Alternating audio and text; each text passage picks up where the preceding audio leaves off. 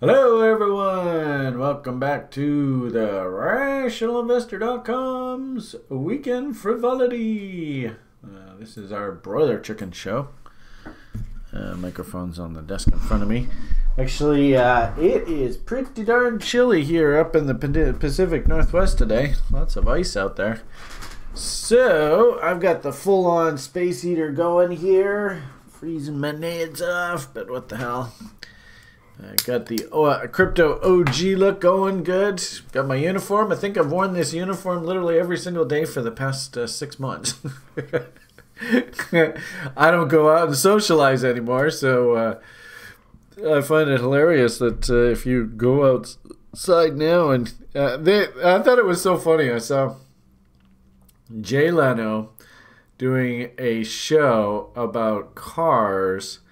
And he's driving in the car with one other person, and by California law, they had to be wearing masks.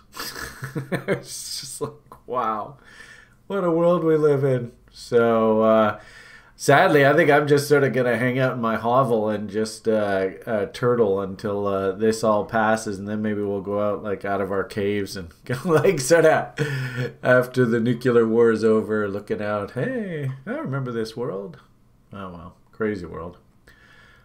Speaking of nuclear winter, geez, it feels like we had a nuclear bomb that was dropped there in the risk market last week, eh? And I guess this makes sense because I think you could make the argument that most of what you see in the market these days, price appreciation, was just nothing more than free money, the hot money being thrown at the market by the central planners, and it just bidding prices of stuff up. The only problem with that is good old Newton's law of gravity. I think that's just one of his laws. The only way stuff is going to stay up is they just have to keep throwing more and more bags of money at the market. It's not natural demand. It's not fundamental valuation, i.e. companies are growing earnings streams dramatically and new huge business veins are opening up and massive new contracts are being signed and, stuff's getting done. It's not that. This is nothing more than the central planners, the academics, saying, hey, we can solve the problem. Just go print a whole shitload of money. Throw bags of money. And the problem here is we get this hyperinflation scenario because these idiots went and threw bags of money at the market, but there was no way for the market to handle the supply problems, right? We got these supply chain bottlenecks. So it wasn't like there was going to be any more supply that was going to be added to the equation. Throw bags of money at the market, limited supply, you do the math. I mean, this is economics 101. What a surprise. Prices exploded higher. So frustrating. And, the problem with that is that we all have to understand that this is exactly the plan of the banks. This is exactly what they want to have happen. In fact, they have to have this happen. So you look at it and you go, well, anybody with half a brain, when you massively increase, the money supply and you have limited supplies of goods and, a whole bunch of really stressed out humans that are not really doing anything, just sitting there picking their noses, you're going to get massive competition and price spikes in demand for the limited products. I mean, that's just, like I said, that's just Econ 101. So sad. So what I've seen since the Jupiter-Saturn cross, by the way, which I think this is the whole thing is predicated on this. J.P. Morgan, right? Millionaires don't respect astrology, billionaires do. Now that we're on the other side of the Jupiter-Saturn cross, I mean, the irony of it all is that really we got to be thinking like 30, 40 years of rising interest rates. 30, 40 years of less accommodation, 30, 40 years of bankers being typical bankers, and they'll foreclose on you if you don't play ball. So I've suggested strongly to people take the time now. while the sort of the market is relatively calm and relatively friendly, pay down all your debt now while interest rates are really low, and if you can do things like lock in long-term mortgages, and lock in these really, really low rates, that's not a bad idea, because the value of money, of course, is going to be falling appreciably over time. The only issue that I see, in my country is actually a really good example, is it's tough to get like a 20, 30-year mortgage right now. It's not easy, and the rates aren't going to be nice and low and cheap like you think. It's only these variable short-term mortgage rates that really dip down really low, and I think that that's actually a trap. Everybody, of course, gets sucked into borrowing at the short end. They're constantly sort of, under the gun, and then like what they did in the States is they can crank up the lending requirements, not even have to change the rates, just the sort of the quality of the borrower. And if you don't meet a certain grade, then all of a sudden, mysteriously, your rates go cranking up. And the damn yield curve didn't even change. So, I feel like there's huge traps being laid, so be careful, everyone. And like I said, there's an old adage, neither a debtor nor a lender be. I love the idea of just making sure you have no debt whatsoever. You're not sort of a victim of the system. Diversify. So that includes crypto, folks. I mean, crypto's the message that I try to convey to people, which is a bit frustrating because I don't think a lot of people really like the message, for one thing, but I also don't think that they believe me. But I believe Colonel Mustard did it in drawing with Kenstock. No. Gee whiz, shut up. I believe that the stock market, the sort of energy component of the risk market, or I guess the energy component of the commodities market, beg your pardon, as a function of sort of growth. And ironically enough, cryptocurrencies as another proxy within that space, actually they're all technically sort of risk assets. There is the big debate about things like gold versus Bitcoin. I might argue that, $60,000, $70,000, well, I guess 50s, $40,000, $50,000 Bitcoin right now. Is it trading anywhere near value? And, does it have maybe like that growth sort of premium built into it? I kind of think so. So as a result, they take the punch bowl away from stocks, from, physical hard assets like the oil market, which is interesting because in a weird sort of way, and I don't even know whether the bankers were expecting this, but the oil sort of supply people, they really cut the supply. Speaking of sort of, supply bottlenecks and what happens when you remove supply from this kind of situation. Prices of oil went spiking higher, and I don't even think OPEC and those people even thought that was even a possibility. They're always so obsessed with the falling oil price. So I think I heard recently that OPEC kind of went, whoa, gee whiz, I guess we don't have to be so religious, and, starts supplying more oil, and all of a sudden, mysteriously, price starts to come off. One image that really startled me, which I thought was really cool, but an excellent analogy of this sort of, where does risk on, risk off fall, and, oil, energy, maybe oil is not the best word, but like energy is probably a better word. And something like cryptocurrencies. We follow the futures markets, of course, at TRI, and there's the crude oil market. And I was kind of barking about big outside-downside reversals a week or two ago, and M-tops. I mean, this is everything that we teach in reload zones, blah, blah, blah. So really, it doesn't surprise me that this is happening, but this is kind of cool how you look at that crude oil market as the energy proxy. Then you come over to something like this over here.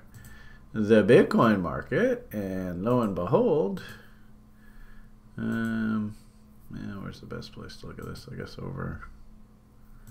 Well, I guess we'll look at over here. Actually, there was something I actually did buy through this dump. I actually bought some of this stuff. Go figure.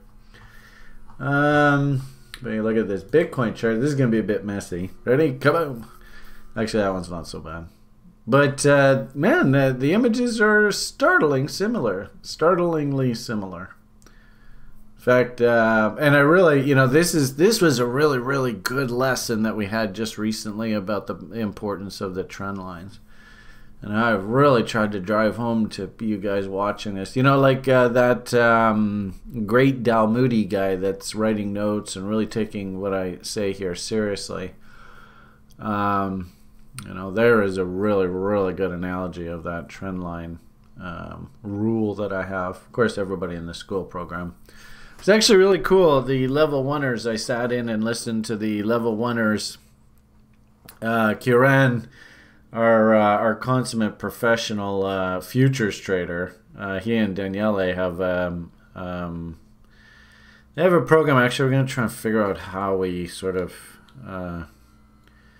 get you guys sort of to move on to that, I suppose, if you really do want to be day traders. They have a whole website and everything all set up. But anyway, we'll get to that down the road.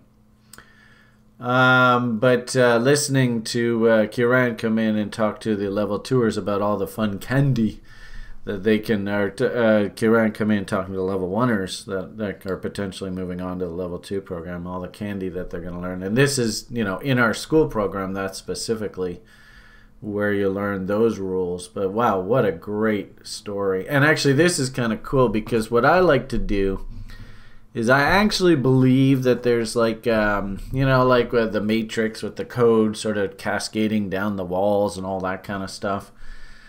I actually think that this is really more orchestrated than you think, and actually more organized. And ironically enough, I think the market actually looks something along these lines. So again, that sort of thinking of how you use trend lines, I actually think there's a really polite trend channel that's at work here. And it's interesting how we dumped down into the bottom of this channel and price actually quickly jackknifed away from there. And then what I thought was really interesting about price action recently is I've told you guys, and I probably sound like a broken record and probably a little bit crazy, but gee whiz, this gosh darn high to low trend line. I mean, I've been saying over the past 6 months that I thought this was really the magnet of the market.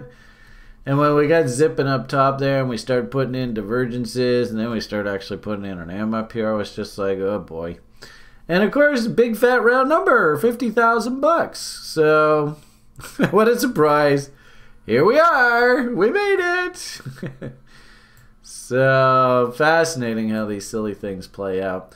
One thing that really jumped out at me, and this has been freaking me out, is I don't know whether you guys ever hear me going on about billiard ball theory.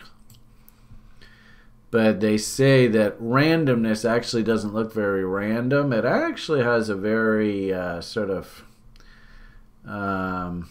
oops, I kind of screwed that up, darn.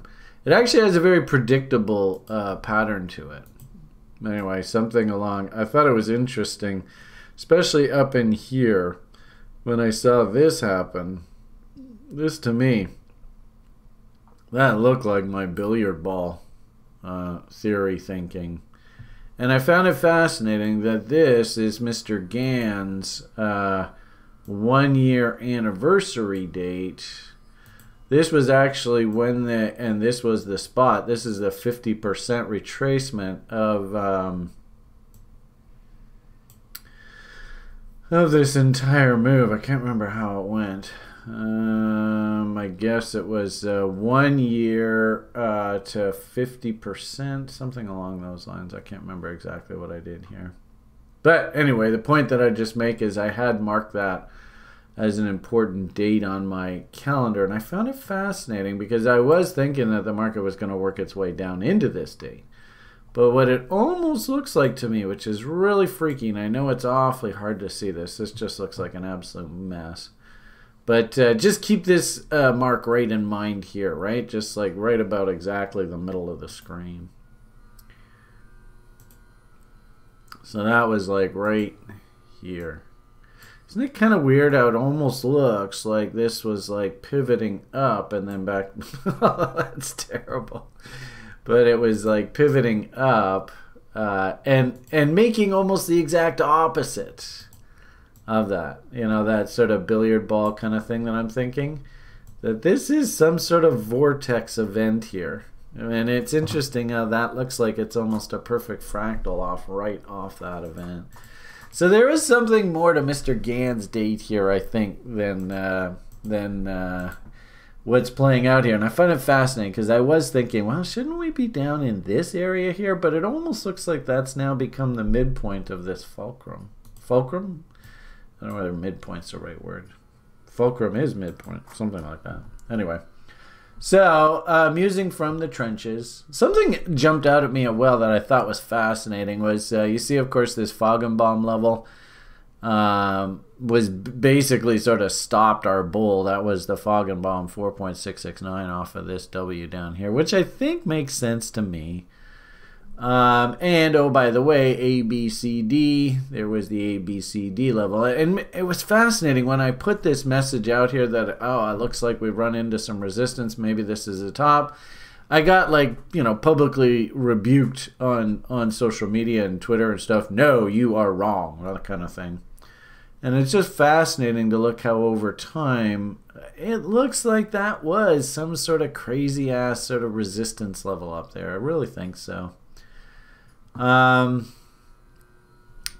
you know, in the short term, I thought this was kind of cool. If we do the Foggenbaums going the other direction off of this M here, the top, and notice that this is that ABCD level, that is Foggenbaum on the way up. So I think this is some sort of pivot point up here.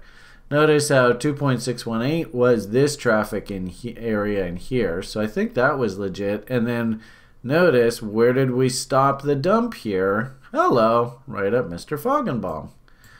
So, you know, obviously this was such a dramatic event that went quite a bit beyond, but fascinating how there's that funny little trend line. I was talking about the high to low trend line. How significant is that going forward? And there's Mr. Foggenbaum, staring us right inside a reload zone.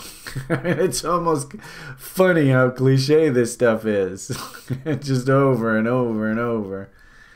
I suppose one could argue, you know, we have multiple ranges here. So you could argue that this bigger range, right, that dump was nothing more than into a mountain man level. That's off of this entire range here. I kind of like that thinking too. I'd also say too, and I don't know whether you guys have heard me say this before, but you can see I've got these, you know, tails need to be eaten, you know, especially when we're ripping up here and you're like, oh, is this market risky? And you look back and you go, well, that tail needs to be eaten. These tails need to be eaten. This tail needs to be eaten. This tail needs to be eaten. And that, my friends, is the process of all those tails being eaten. Nom, nom, nom, nom, nom. Done. Notice, where did we stop here? Well, you know, have you heard me say look left? So you can see that this was all wide open here. All we had are all these tails. And sure enough, where was last key support? Well, it was right down here. So where are we going to stop? Doink, right into that level. And it's funny when you look at this stuff after a while, you kind of go, oh my goodness, is this really this cliche? But yeah, it is what it is. I mean, it's quite remarkable. I think you know, and I've had a lot of fun of working with this patchwork recently, and I think on balance we're probably gonna be banging around in this yellow box for a little bit here. It feels like that's a half decent trading range for us for the next little while. Probably another way to look at this high to low trend line, and this was a tweet that I put out, is You know, this is a big monster of an asset now. I mean, it's got sort of a life of its own. And in a weird sort of way, I get the impression that this is what's happening here. So that's that same high to low trend line. Pretty significant trend line, eh?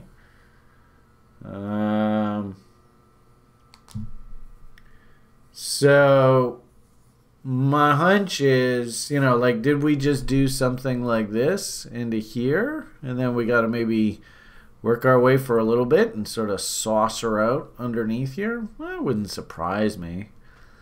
Really what I would ask is what's sort of key support? What's key support? So it shouldn't surprise anybody that we came up against these lows.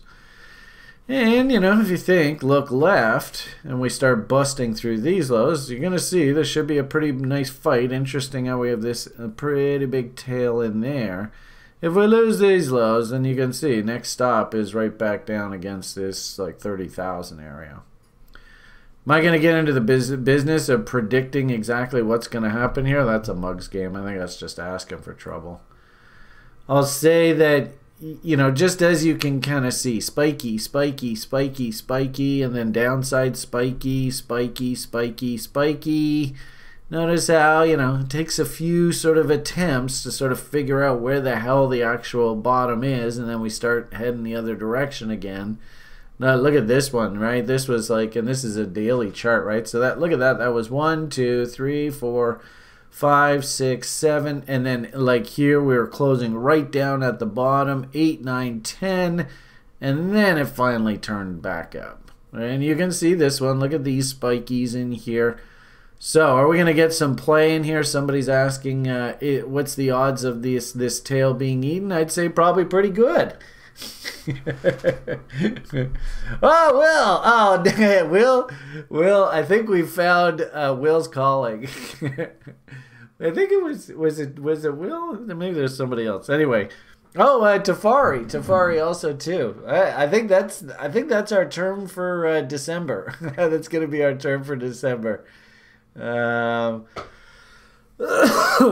Our newest admittance to the day trading room at TRI. Will and Tafari are both big on naked pox these days. It's totally cool. I wouldn't be surprised if there were some naked pox that this slammed into down here that basically stopped the bear. That wouldn't surprise me at all. So anyway, the point that I just make is, doesn't this kind of look like a sine wave?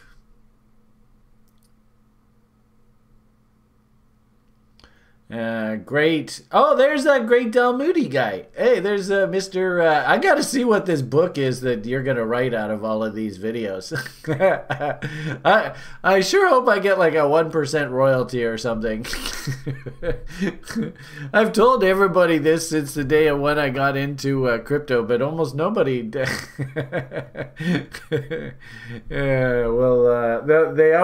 sort of go, yeah, sure, Brian, and then they go off and make $1 billion, and I never hear from them again. So there better be at least a Liam 1% royalty in there somewhere. Anyway, just having fun with you. So, you know, could we have hit some sort of pivot low here, and then we just sort of bump it along here? I get the feeling that we're in sort of this part of whatever this thing's going to be. So it wouldn't surprise me if there is some sort of back and forth through here. I suppose if we're all bulls, we don't really want to see the market break through this kind of level and through here if we made a head and shoulders and then crapped out here. And also, too, what I thought was interesting was if you look at this price action and then compare it to this price action, there's that kind of big billiard ball kind of theory thinking I have. And I wonder whether this massive formation is actually nothing more than just a huge fractal. So, I don't know. I mean, in fact, I think I even put out this kind of image. The problem with this kind of image is when you sort of put this kind of stuff out on the public and the internet, oh man, you can really trigger people. So half of my comment here will be, okay, it'd be interesting to see what the emotional response is. Do I get a whole bunch of people that absolutely hate me and want to burn me at the stake? I mean, it happens in this crazy social media stuff. The interesting thing about this is this doesn't necessarily have to end bearishly. Sometimes we get to the end of here and the exact opposite happens. And the damn thing just takes off like a rocket. And it's weird. It's like the formation it's a consolidation. That's the most important thing that you really want to take away from this is a very natural consolidation in price. And like I said, that sort of massive formation, I just literally took this price action, this market symmetry kind of study, and just copied the bars. So all this is just nothing more than this price action just reversed. Like think of like a maple leaf, right? All this stuff over here, pure conjecture. There's where we are right now, and it's just asking, is this a fractal? Right? If it is, then the price pattern is going to follow something along these lines. So far, so good. So, as we had sort of said a moment ago, inside this pattern here, we have this little back and forth period, sort of like this little mini left shoulder. Is that what we should be expecting now? I get the feeling that, yeah, maybe that's the case. So if we go back to that image, that's down here. And then you remember this was about a 10-15 day window. I wouldn't be surprised if over the next sort of 5 to 10 days we do something along these lines, and then we have what's called, does anybody know what, actually there's two, so this will be your trivia, and let's see if Great Del Moody can answer the question, if he's been paying attention. What is the period that we attribute to often very violent price action right at the end of the U.S. Thanksgiving holiday period and the first week or so of December? Famous speech, Alan Greenspan, about now, it's going to be almost 30 years ago. Well,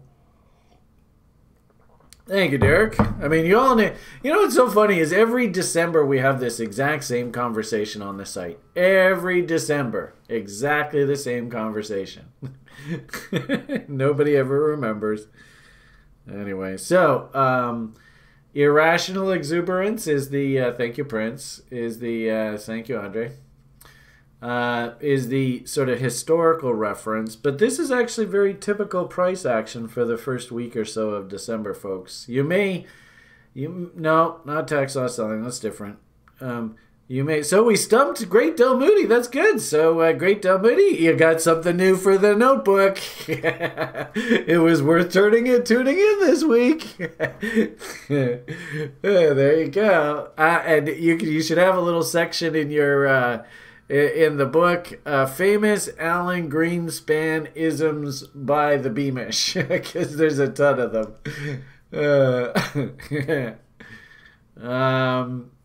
And then, following that period of weakness, what do we usually see after that? This will be interesting to see if you guys can clue in where I'm going with this.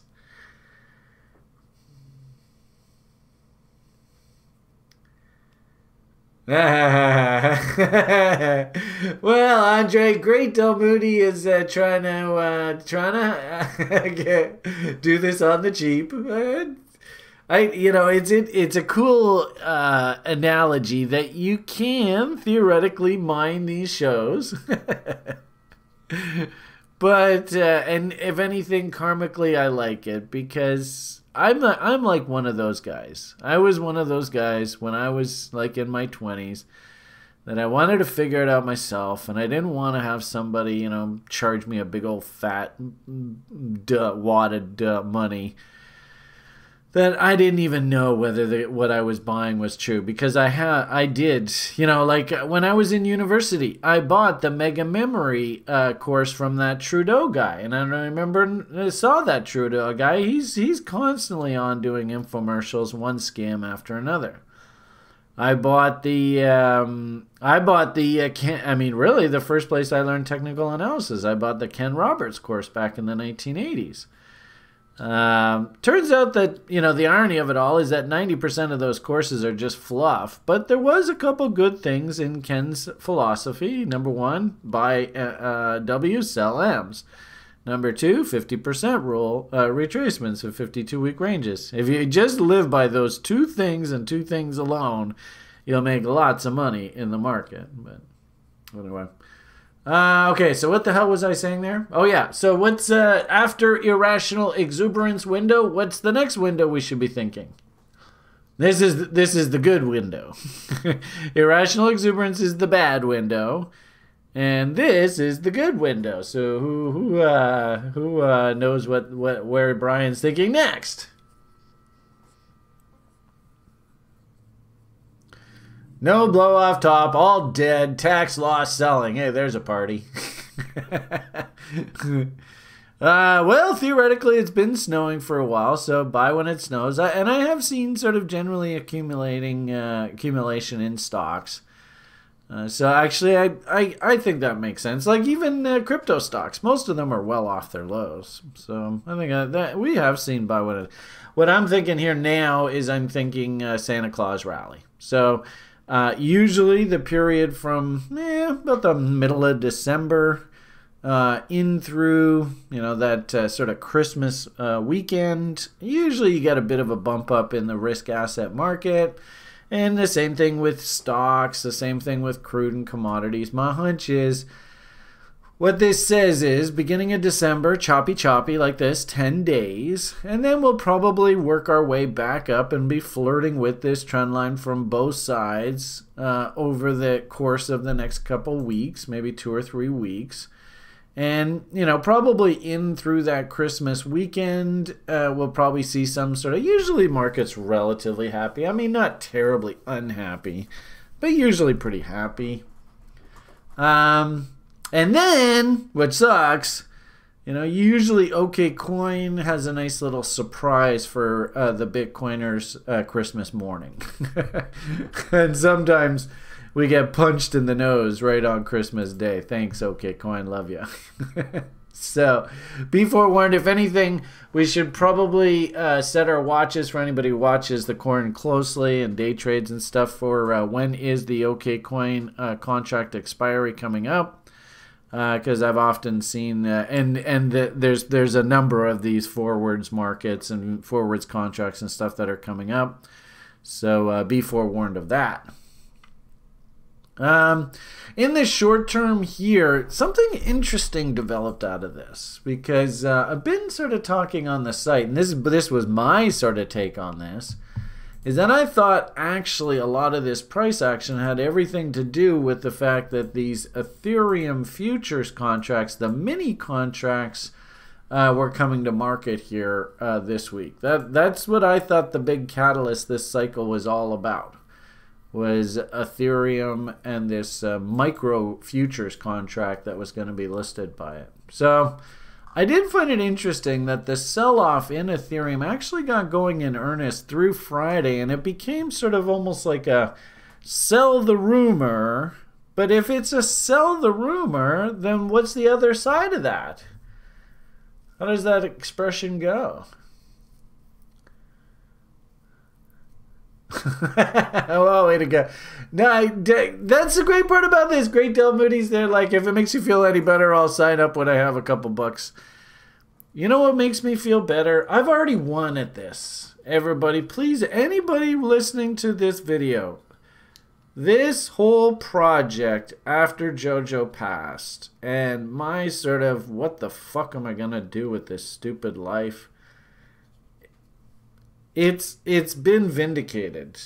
And if everything ended today, I've done what I was supposed to do. There is no shill here whatsoever. And if anything, Great Dal Moody guy, and hopefully there'll be others. We have so much free content out there. We have so much free information on YouTube. There should be other Great Dal Moody's out there. There is no monetary incentive here whatsoever from my perspective. The only thing, of course, I've wanted to try and do was I got this beautiful little special needs boy, and I don't want him to have to fucking spend the rest of his life living in an institution. So I kind of wanted to get a nice little house for him here locally and set up all the supports and stuff so that he doesn't have to live in a hospital kind of environment. All right. He's not living in that kind of environment right now. But the problem is that, you know, if I pass away or something like that, I don't know what the future is going to hold with him unless I actually go and buy the damn house and put it in a trust and, you know, it's all funded and stuff and then we know he's going to live there. So that's the only motivation I have out of all of this, guys. Please understand that. And frankly speaking, I think the universe has heard my request. And crazy ass shit like this Luna and Sjord's wonderful love affair with Do Kwon and the Lunatics. You know, I think that's going to facilitate that. So if anything, I challenge you guys to be a Great Dal Moody. The issue here, though, is being a Great Dal Moody is not easy. That's tough work. It's a lot of time and effort. I mean, the guy's shown up for these videos day in, day out for, geez, probably a good couple of years, just constantly taking notes. And I picked up on that, and I've been spoon-feeding him anytime I can. No offense, dude. Love you dearly. You're awesome. But 99% of us in the world are not Great Dal Moody's. We can't do what he's doing. So, way to go, man. And I'll tell you, when I was 20 years old, if I had somebody like Grimm to sit there and all I had to do was just sit and listen to these pre-recorded lectures, and I think I know my shit and I think I can talk pretty well, then all you had to do was just come and listen to Grimm talk to you live once a week for like 3 months, and you got all of this stuff on record, and you know, you can listen to Brian blah blah blah endlessly. I think I would have, who knows where the hell I would be in this universe. The irony of it all is probably none of you would even know me. I'd be living on a different planet or something. I'd be a fly cook on Venus, as Ferris said. So maybe that's half the reason why I am here, is because I'm supposed to be here to give you this ability, Great Dal Moody's and of the world. So, I don't know. I have no idea if that spoke to anything of that sort of vein there. But hopefully that helps you guys understand that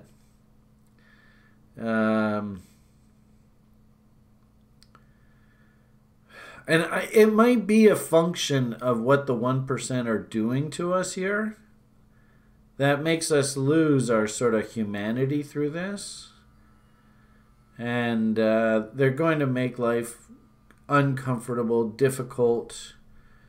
If anything, hopefully what I am in a weird sort of way is maybe I can just be sort of like, hey, that guy's, he's weird, he's different, but at least he's not getting sucked into this insane political vortex that we're living in right now. You know, this sort of, what I'm even seeing now is like literally the people that produce content for public consumption are incredibly sort of swayed. You know, there's terms for these things, you know, and that the virtue all that kind of stuff. And if it's one thing, I certainly am not. I mean, if you're in the hangout here, you look at my image and you can see it. Like I've got my camera on. I'm not virtuous. That's the last thing in the world I am. Oh, well.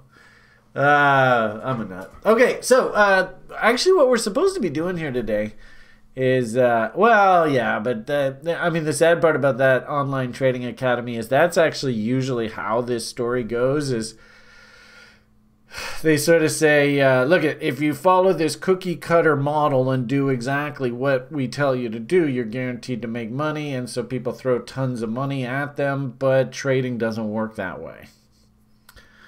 And the worst part about trading, and really, how do I describe trading? You know, probably the best way to think about trading and investing and making money from trading and investing and all that kind of stuff is you're learning a sport. Maybe you're learning how to play a musical instrument. So you're, in a weird sort of way, you'll get really good at trading when you concentrate on being good at trading. You'll make a ton of money and people look at you driving your fancy cars and, you know, you got your beautiful women with the diamonds and the pearls and all that. But that's an offshoot of being good at trading. Kind of like, you know, if you were at like a nightclub or something like that and somebody just jumped up on the stage and started, playing the keyboards or something, you know, people aren't going to be dancing around the club to you unless you're pretty good at the keyboards, all right, or piano or whatever. Then, of course, all the women throw their panties at you, etc., and the rest takes care of itself.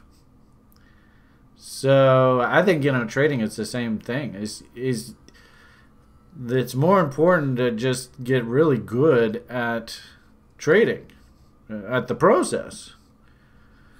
So, not quite sure why I went off on that tangent. I was talking about something.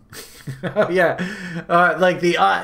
So the online trading academy kind of things, what the number one thing that they're not going to teach you, and it's, if anything, I love the fact that Grimm really has made this an integral part of his teaching with the level 1ers, is the whole idea that really you don't probably even know what the hell you're doing until you've done like about 100 paper trades.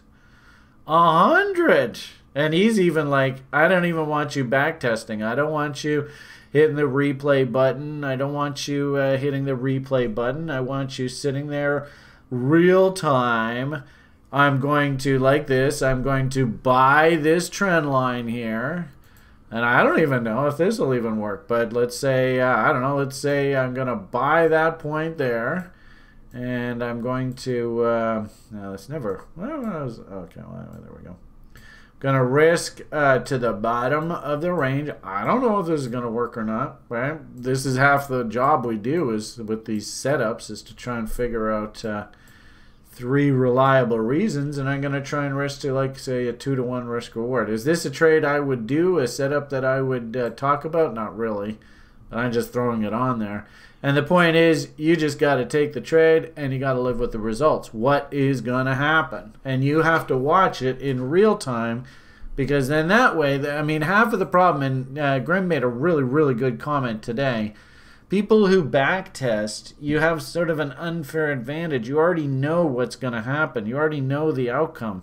And, you know, studying something which takes a lot of time and a lot of effort, and it's a pain in the fucking ass, but studying it in real time and logging it in real time, you will definitely know how it's going to play out and how your emotions are going to be through the whole trade. So, anyway, so proud of the group that we have. Gotta say, these people, they're really down to earth. They get it. I love it about them. There's no bullshit. And, we're not here to grind you, I think we figured the weekly cost for the program is like something like $150. I mean, seriously? To learn a process that will change your life. I had somebody that basically came and this person I don't want to give away who it is, but one of the nicest people I've ever met in my life. So that's that.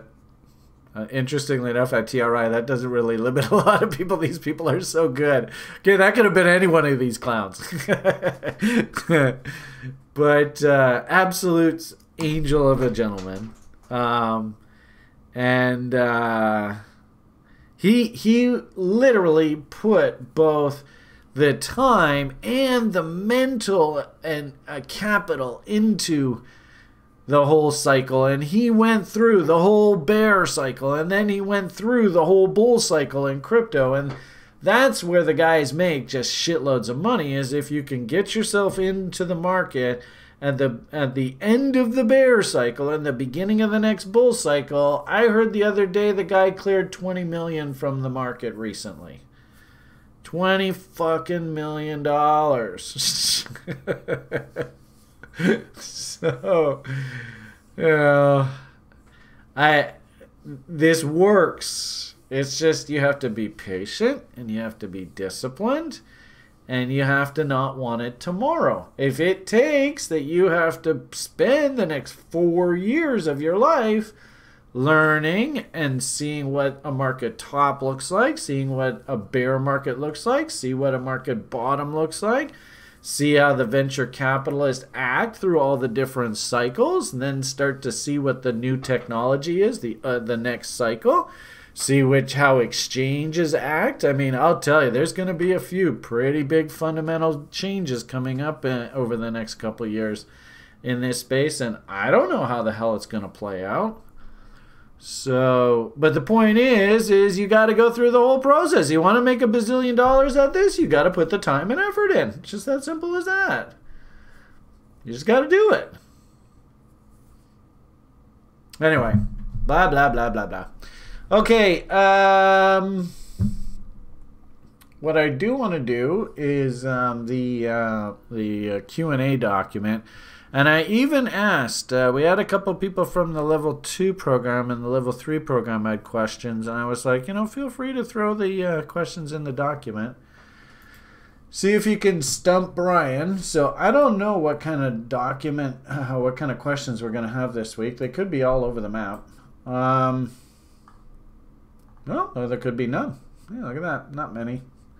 So it doesn't look like I'm going to have too much taxing here today.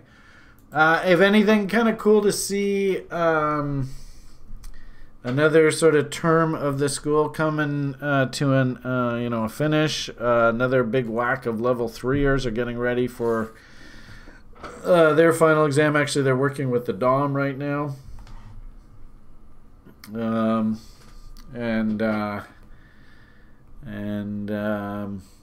Getting ready to spread their wings as site veterans. Super cool to see. Actually, I think Derek's in our level 3 program, so he should be getting ready for his final. And actually, I'm really pleased to see Zach has come along really nicely as a level 3 instructor, and I think he's going to do a really good job this coming term.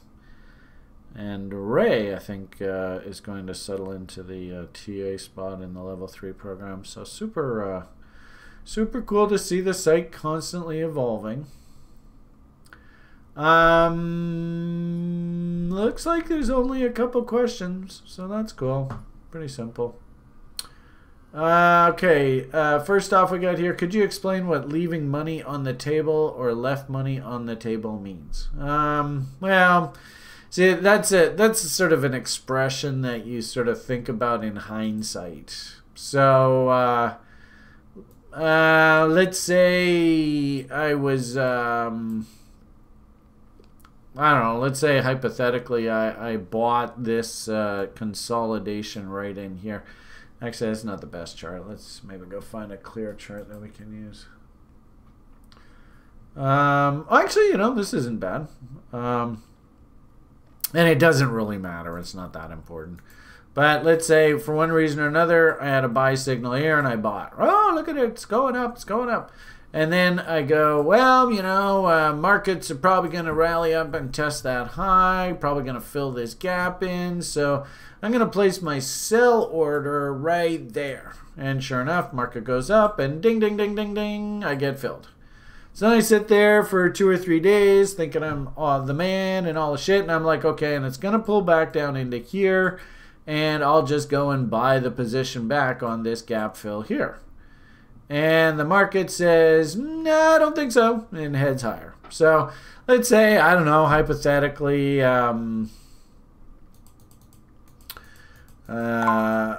let's say I sold on that closing day right there. Market closed at, what's that close? 38 cents, right? Right in there, 38 cents. And let's say I had 10,000 shares. So it's like, what, 3,800 bucks? I think it's something like that. So now I would look at my account statement and you see it says 45 cents.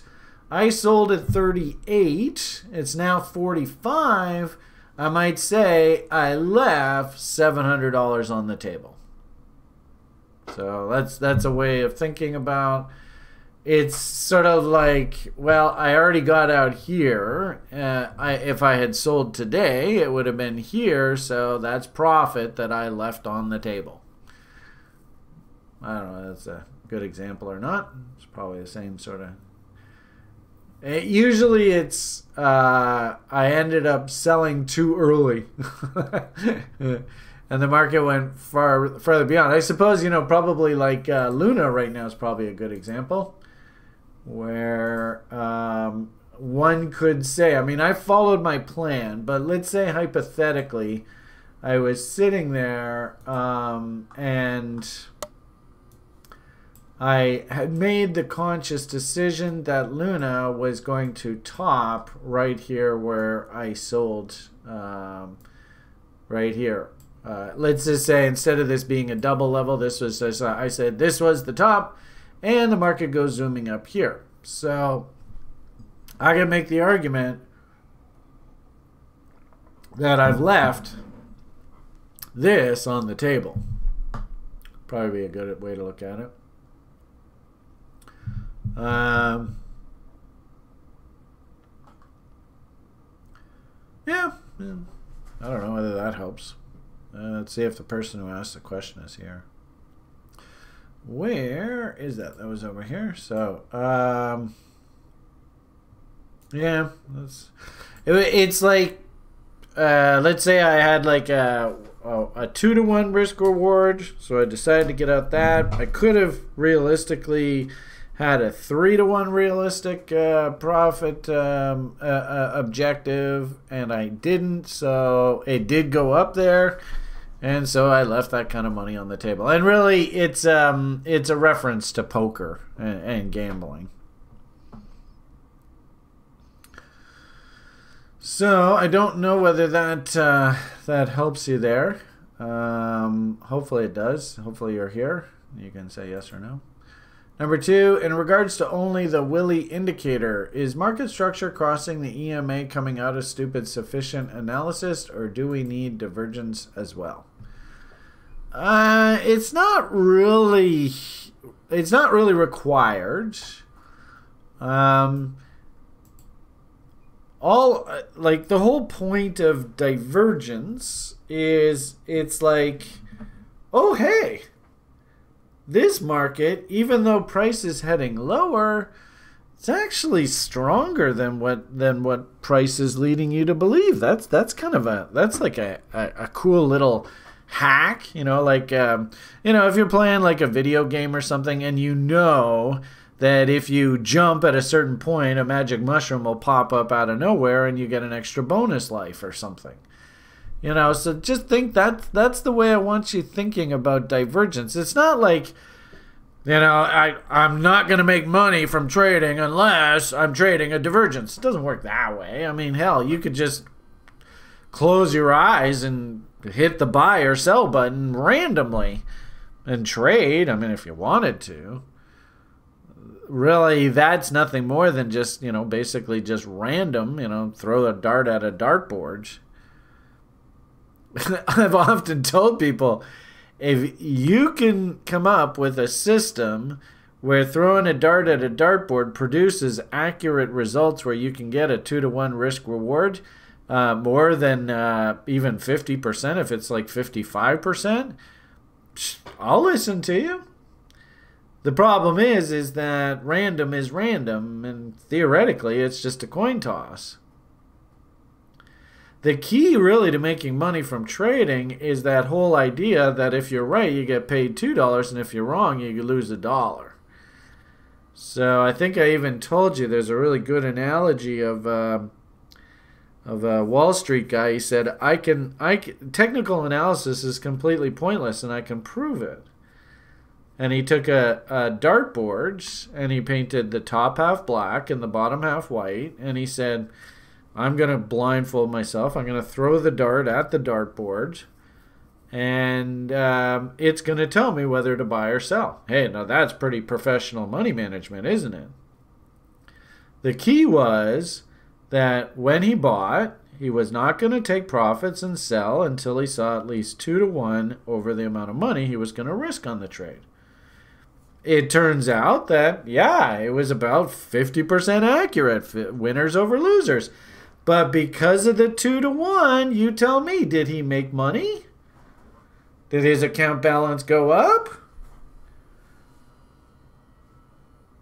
Anyway, it's a little bit of a side topic, but it just goes to show that the statistical accuracy is not really the most important thing here. The most important thing is when you are right, you get paid relative to when you're wrong.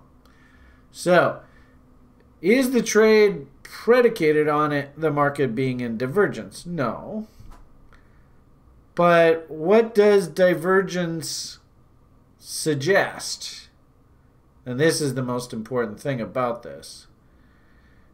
It's really more a question about your psychology and what you perceive as the probability of your desirable outcome happening. And it turns out that if you hunt situations where there is either momentum divergence, price momentum divergence, volume momentum divergence, hell, you can even have a volatility momentum divergence. It produces one thing we as traders live by. Does anybody know what that word is? There you go, Andre. Wow, Andre's really going. What's going over here? I only paper traded during level 1 through 3. Well, that was smart. Someone please slap me so I can wake up out of my slumber. I know I can do this, but I'm having such a hard time even paper trading. Well, Santos, all you got to do is just get in the lounge. You should be like a regular person in the lounge. Just get to know us. You come in there and you just say, hey, Brian, I'm here to do this. I'll just say, you know what your number one job is? You got to show up. So just say every single day, hey, Brian, I'm here. And I'm like, great. What's your trade idea of the day? And I don't even care whether it's right or wrong. This is exactly what I told you at the beginning of level 1. I don't care whether you make money or lose money. What you have to do is you have to get into the habit of saying, this is where I'm going to enter the trade. This is where I'm going to be proved wrong and I'm going to get stopped out. This is where I'm going to take profits if I'm right and get paid at least 2-to-1. That's what you have to learn. The only person who can force you to do that, Santos, is you. You just got to get in there every single day. And if it's just like, hey, Brian, I'm here. Awesome. That's all you got to do. Pretty easy. It's so easy, though, that it's difficult. Because what it means is you have to be consistent. You just got to show up every single day. Don't have an opinion. My suggestion for you, and I tell everybody on the site, everybody in the school program, you do not know what you're doing here until you've been here for 1 full year. And Santos, you have to show us that spreadsheet of 100 paper trades. If you show me a spreadsheet, I would even say of 20 paper trades, by time 20 rolls around, you're going to have a pretty good idea of what it is you're supposed to be doing. The first 10 of them might be absolute garbage. And Frank, I've told you, I don't care. What you're here to learn is the process. So, and I see Andre there. He's trying to help you. He said, I only paper traded during level 1 through level 3. Smart. Then I traded with 1/10 of 1% account and took a year until I was feeling solid. Good. And I like the idea of the 20-20-20 approach. Then this is, of course, for people who are not making mistakes. I would say if you did that 100 paper trades, your first 20, 30, 40, 50 trades are probably going to have mistakes in them, so you can't count them. But if you can get to the point where you understand the process and you're like, okay, I can log these, I can take them without making mistakes, then I say you do 20 paper trades, no mistakes. Then you do 21 1/10 account size trades, no mistakes. Then, and that's 40 trades trading a setup. Then you can move on to 20 like full-size account trades. And remember, even full-size account trades, you're only risking like 5% of whatever your stake is, max. You know, I would say most day traders, they risk maybe like 0.5%. 1% of their capital. And that way, if all hell breaks loose, they still never break that 5% rule. So, let's see. Andre says, I would recommend rewatching the entire level 1 course plus group tutorial sessions. I rewatched level 1 through 3 multiple times and took notes and paper traded a lot. Hey, this Andre guy, man, he's a pretty good salesperson for the course. When you say just start the process, can you give me an example of what you're talking about if you don't mind and it's okay with you? I can send you my email and you can help me on the side. Well, I would say, Santos, it's better to be in the community. Do it in the lounge. You have the whole darn community to help you. And these people will be more than happy to help, Santos. Why do I get the impression Santos actually isn't a member of the community? I'm getting the impression Santos is maybe asking if he can move his education off-site a little bit. Good luck, Santos. Santos L. Helper, if that is your real name. And thank you, Andre, Heart of Gold, for trying to help. Totally awesome. Yeah, there's Josh saying, Santos, we're in the lounge every single day. Josh is he'll help you totally. He's a absolute sweetheart. All right. So anyway, Santos got quite a bit of help there today. Probably more attention than he was expecting. All right, let's move on. Well, neither do you. Either too, eh? Colleen's here in the hangout here. She's a dear. The only problem is, Santos, she's not going to let you get away with shit. Okay, so back to our question here. The purpose of Willie primarily is just simply to show me markets that are distinctly overbought or oversold, and it works really, really well in that regard. So, where's the best place? Actually, I could probably show you here. Here we go. So, I like to actually use RSI and Williams percentage R in conjunction. And when I used to trade with RSI, I actually used to speed up RSI. I would have it as a 7 period. And then when you do that, it actually acts more like the Williams percentage R. It's a lot crisper. It's a lot faster signals. But of late, I've been having a lot of fun. Sjord, our CTO at TRI, he got me to sort of pay attention to Bollinger Bands on RSI and really hunting for these very specific situations. where you have volatility come out. I guess that's not a bad example right in there.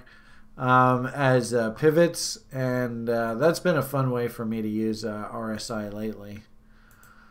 But to all intents and purposes, Williams percentage R and Willie, its primary purpose is just simply to identify overbought and oversold conditions. And I'll tell you, when this thing identifies an overbought or oversold condition, my statistical odds, the L Tangonator kind of thinking, it goes way, way up. So it's become almost kind of like a security blanket now for me. I like to know that, here's a good example. Indicators going into divergence. You can see the RSI like that. And there's good old Willie stupid. Am I going to use the M and am I going to use the divergence in the Williams percentage, the modified Williams percentage R indicator like this here to help me time my trade? Maybe. I mean, it's really up to you. Like I said, I would prefer to default that job of finding that divergence to things like RSI and MACD, but that's me. But really the most important thing here is just acknowledging that moving average is into the overbought zone, and this is the, you better be damn careful here. So I don't know whether that helps or not, but hopefully it does. Where was that question sheet? Over here, yeah. To consider a setup fired, let's assume I got 2 internals fired, but for location, for example, RC not reached yet, but another custom location indicator was met. How should I look into that? Well, the issue here is, at the end of the day, you have to figure out what settles. No, that's not the right word. What fills you with the least anxiety and the most confidence in taking the trade. And I'll tell you, just because you hear some clown go on about the virtues of this heavily modified Williams percentage R indicator, or some guy goes on about the wonderfulness of a specific statistical ratio that he uses this drawing measure to figure out on a price chart. Just because those things are there, that doesn't make them valid in your subconscious. Because I've been playing this game so long, I've come to realize, and my subconscious come to realize that, hey, this information is usable, is relevant. But what's gonna have to happen here is you yourself are gonna have to see this so often that your subconscious goes, hey, I've seen this before. I've seen this goddamn Beamish guy point out every time this happens, that happens. Look, son of a bitch, there it goes. Or, not every time. We can't say stuff like that, but quite often, right? So, point here is my job is to set the table, and that is the salad fork, that's the steak knife, that's the soup spoon, that's your champagne goblet, whatever. And you need to know how to identify them, and according to Julia Child's School of Proper Etiquette, what is the appropriate way to use these tools. But that doesn't mean that you can't enjoy your steak with a shrimp fork. I don't care. If it works for you, fucking A. The most important thing about this whole process, and this is why those trading academies, why they, the out of the box, buy this product and you're guaranteed to make money. That's why they don't work. Is there's no such thing as an out of the box product that if you do exactly this, you're guaranteed to make a fortune. It doesn't work that way. the way it works is, okay, so there's a whole bunch of stuff that generally speaking, when these kind of criteria all develop, the statistical odds of the market pivoting are in your favor. And if you have patience and discipline when you enter seeing these generalities, and you force yourself to sit in the trade until you see at least that 2-to-1 risk reward, and you get into the business of trading where you're hunting setups, these criteria, and then you're looking for very specific payouts to actually exit the trade, you've changed the equation completely. It's the key here, though, is that, like what we're seeing here is, you're only going to know this, and what you're asking here, you're only going to know this when you've put the time and effort in. And you've done the paper trades, and ironically enough, believe it or not, actually, you'll be able to answer this. I'll know that you're ready to move on when I actually turn this question around and I ask you, well, what have you found in your analysis? And what have you found works best for you? Are there any things that have you seen in your studies that trigger you emotionally? Are there, whenever I see inside bar fires, I get all excited, things like haramis and stuff like that. But, and especially like engulfing patterns, come on the site and just one day for fun in a daily brief say, Brian, what do you think of key reversals? And just see what happens. So, but the only reason why I go so crazy apeshit about it is because I've seen it and it speaks to me subconsciously. The irony of it all is I could go crazy about key reversals, but you look at them and you kind of go, I don't know what he's getting all excited about. Okay, yeah, I guess. All right, fine. There's one that got stopped out, so why should I blindly follow this? But it's what speaks to me as a trader, right? It's the stuff that resonates with me. And, simply put, what I would say to something like this is, do we ever take a trade based on one reason? The answer, of course, is never. So if you're starting to get confluence at a certain level, like, ironically enough, if I was bullish of an asset, John Bollinger used to always say the most bullish thing an asset can possibly do is actually get overbought. So, and it can stay overbought for very long periods of time.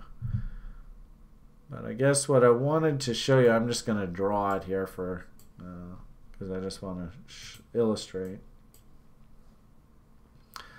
But what I would say is, if I have a range and I draw something like a reload zone, that implies that I'm thinking that the market will come down into here for trade location. Do something like that and away we go. But is there a situation where I might actually entertain coming in on an asset that looks like that? The answer is yes, it's not a reload zone. This is a trend continuation setup, or what I like to call the bot. Right? And really what I'm looking for there, geez, it happens every time I draw this. You're looking for at least a minimum of 33% and no more than 66% to create that sort of A, B, C, D trend continuation trade. So apples and oranges, and this is why I teach you in the level 1 program, I could have a trade set up like this, and we don't come back to the reload zone. What I want to see, if it does look like this, is I want to see, of course, multiple lows for me to be able to risk against. So if I'm going to buy here, I've got this guy helping me, this guy helping me, and this guy helping me, and I'll put my stop down below there. And also, too, I think Grim even said he requires in his bot setups that you have things like momentum already pointing up in your momentum indicators while this is forming. So, simple answer to your question is I'm not like totally constrained to hunt reload zone setups. I could be flexible to hunt sort of trend continuation setups, which I might argue this is a range trade setup, buying at the bottom end of the range, looking for a test of the top end of the range. This is a trend continuation setup, thinking that really this is nothing more than just the stairs on a huge staircase bull market. Like something like that. Boom, boom, boom, boom, boom. It just keeps going up and up and up. Staircase higher. So I don't know whether that helps answer that question. So, here, if I start getting W's and indicators, 3 higher lows, maybe we're sitting at the 50% rule. So if that's the case, then that wouldn't be RLZ, but that would be like a bot setup. That's your question? Bill, does that help you answer that question? What I really like is what I teach you. Give me a location tool.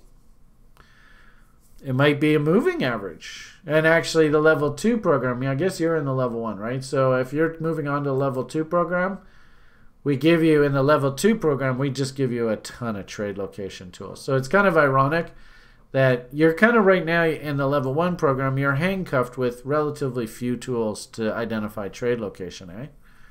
So in the level 2 program, we hit you with like moving averages, trend lines, horizontal support and resistance, and of course trend channels, high to low lines, and then moving averages, then gaps, then volume profile. I mean, literally week after, then GAN, WD GAN. Literally week after week after week after week, it's just one trade location tool after another, after another, after another. So, sorry to do that to you. That's our big tease. Take the level 2. No, really not fair of us, but what the hell. All right, let's keep moving this forward because I got to get off to Liam here soon. Okay, hi Brian. I see these numbers on people's charts occasionally and I don't know what they represent. Can you please explain what these numbers mean? What the heck is he looking at? Is this Tom DeMark? These these numbers on the study, or are you talking about the arrows? I mean, simply put, and I wouldn't mind. I don't know. How can you see that like full screen? I don't know how to do that. Oh, that didn't work.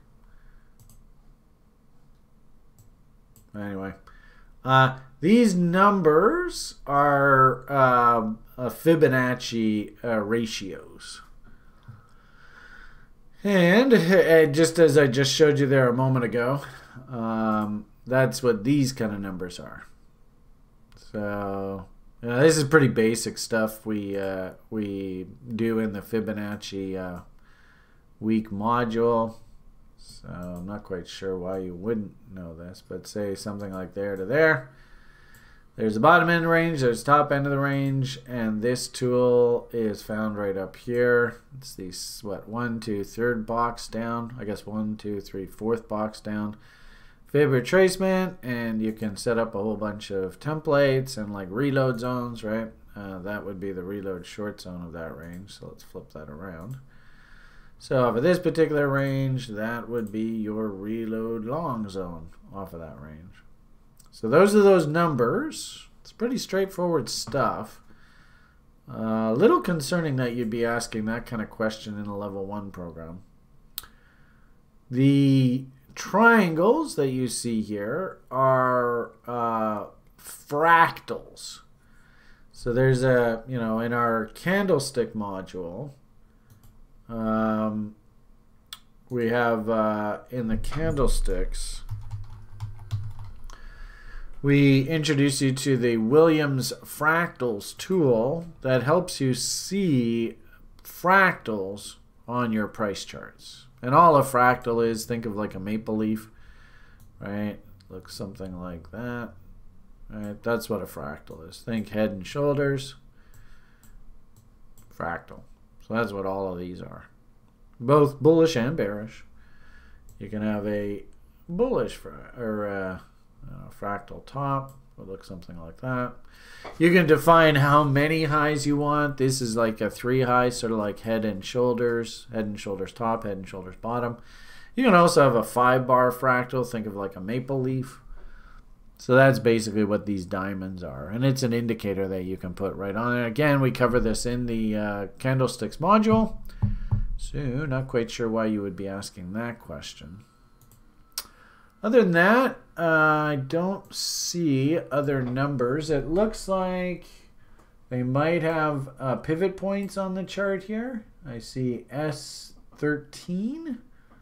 Not quite sure what that's in reference to. That might be pivot points. But other than that, I don't see any other numbers here. I don't know what that S13 though is. Like I said, that might be a pivot point study. So, I don't know. Hi, Brian. I see these numbers on people's charts occasionally, and I don't know what they represent. So, the numbers are blurry. Was this you? You asked this question, Bill? There is also, too, a fun little study that we like to do on the charts. Let's see if I have my template here. This might work. Called the Tom DeMark sequential indicator. And this, I can't remember exactly how the definition goes. Where are we here? Tom DeMark. There we go. So it will put numbers right on the chart. And it's sort of counting, you know, if you think about relative strength index, although I don't see them on here. Not quite sure why that's not loading. Should load. See if I have it over here.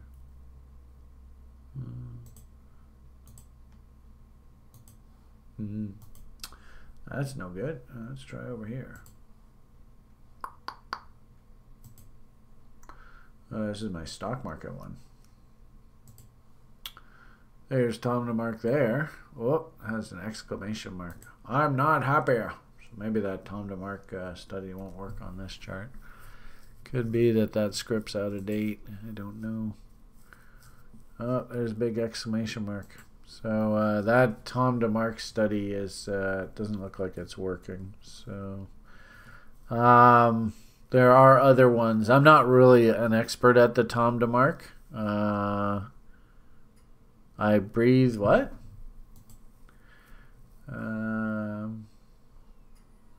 Anyway, point that I would just make here is that could be the Tom DeMark. And I know we do have stuff in the library.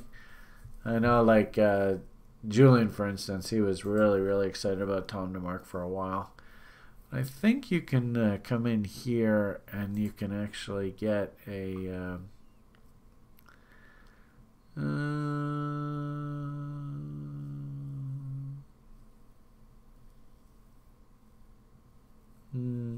I thought we did have a presentation on Tom DeMark. I seem to remember we did. Maybe it's in here. So Tom DeMark is it's another, you know, it's another technical analysis tool that you can use to help you sort of understand price action. So I don't. It's funny. I could have sworn we had it. We had one in here. It's probably in here. I just can't even see it.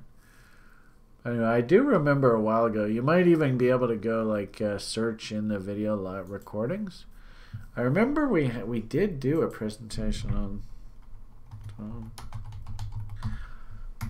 it. I think that's how you spell it. There you go. So back in April, yeah, that would be about right. You know, and there you are, trading the nines, Tom DeMark. So That's what you need to do. Whoever asked this question, if you're asking about Tom DeMarcus, go watch those videos and all that kind of stuff. That should help.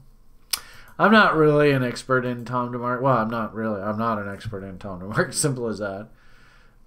It's kind of fun listening to Julian and people on the site getting all excited about the indicator. And on balance, I find it helpful, although it looks like whatever indicator I'm using is incorrect and it's not working. So, gonna have to change that. So, I don't know whether I answered that question, but hopefully I did. Often I see people from the community talking about trading ideas like Julian on Tuesday. Sometimes I see market conditions where I want to take a trade with 3 reasons, but it is not a known setup, bot or El Tango, for which I know the statistics. What should we do with these trading ideas? Not a bad idea to actually create, this is the great part about your individual journey as a trader evolving. There's no reason why in your spreadsheet you cannot hit the plus tab. It's kind of fun. Even for you guys here, I created just these real idiot spreadsheets, 6, 8, 12 months ago, just detailing all the different plans that we're running here. There's no reason why you can't just come down here and hit a new tab and say, this is my sexy sex setup. I don't know what the hell we're going to call it. But the point here is you can create setups anytime you want, anywhere you want. All that matters is it works for you. So you're going to write. Now, I would suggest everybody, we have how many reasons for a trade?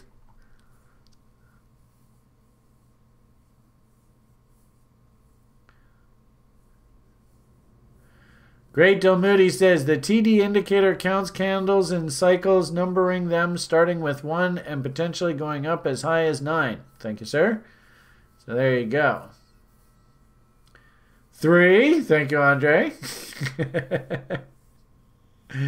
3 God. Oh, all right. There you go. 3. Good. All right. So we'll just say 3 unrelated reasons for my trade. Ideally, what do we want the first reason to be?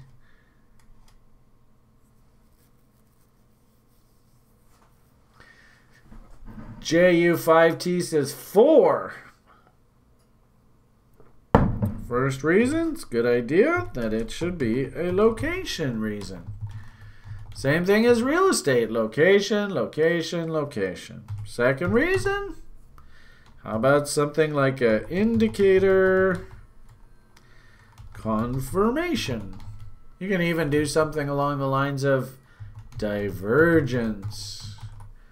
If you can have divergence, it's just going to give you edge. That's all this is, just edge. And then number 3, some sort of structure and to frame risk. And the key with the structure, again, if we see a W in price, W's work a good 60-70% of the time. That's a number I can live with. It's not 100%. Get used to it. It just isn't. But 60-70% I can work with that. And the point of the W is at least it makes it pretty damn clear. Where am I going to enter? Where am I going to risk to? Those levels are tripped up. Away we go. That's all technical analysis is for. There's no other reason for technical analysis. People seem to think that technical analysis is the answer to the question, when all technical analysis is like a tool. I mean, you can look at the hammer and say, okay, how are we going to build this house? And the hammer looks back at you and goes, I'm a hammer. I hammer. Technical analysis is not going to make you money from trading. I can tell you that. Absolutely guarantee you every fucking day of the week. What makes money from trading? you as a human being using technical analysis as a tool to implement your desires. Desires is you want to find situations where the odds are if you put your money at work, you can get $2 in payment for $1 of risk, and you want to see that at least, a good 60, 70% of the time. I mean, that's the way the game works. And the irony of it all is, let's see if we can do it. Everybody get ready to jump.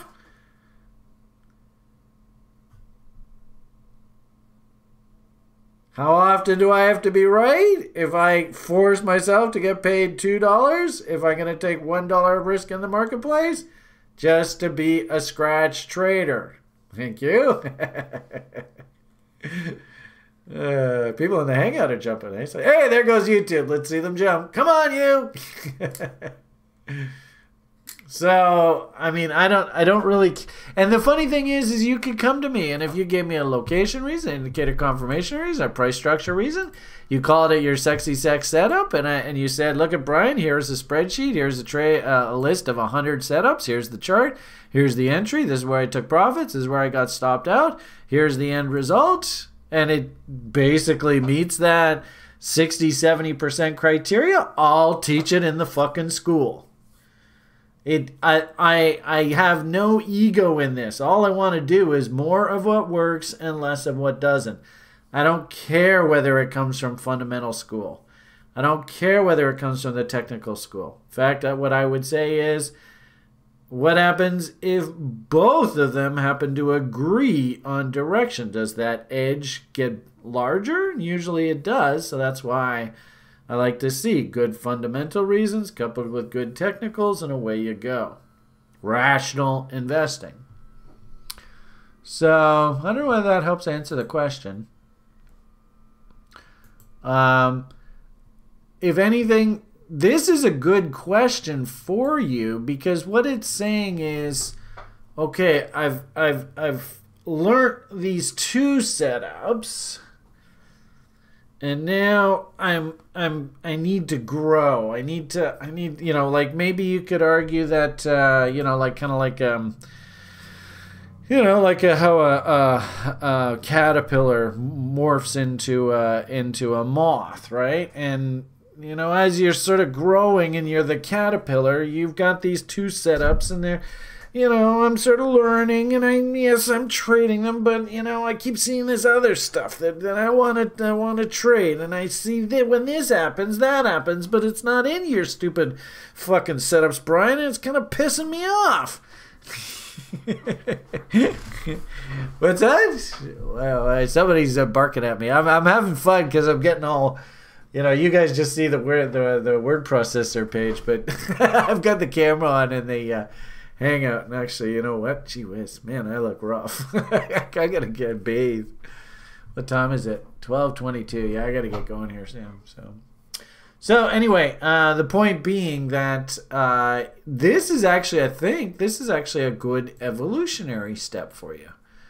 Is you are going to get to the point where you're like, Brian, these setups are too limiting for me. I want to do others. I want to do other things. I love this volume profile, these notch. I love Hogue. I love trading megaphones. They're like 5-to-1 risk rewards, and these are too constraining, and I feel too locked in this shit.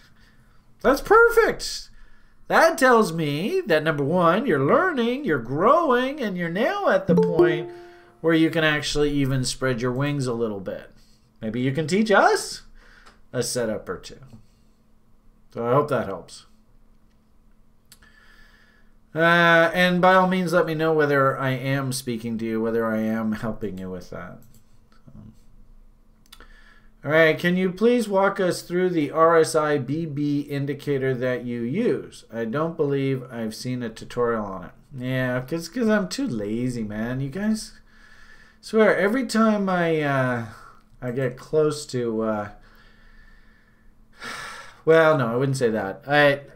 I've been repeatedly asked to get off my ass and add a level 4 to this school program. So I think what's going to happen here, I'm going to get Zach to the point where he's ready to be the level 3 instructor, and then I'm going to have to go write a whole new level for this program, because there's just so much more material. It never ends, and I keep getting asked for this, and I just keep putting it off and putting it off. But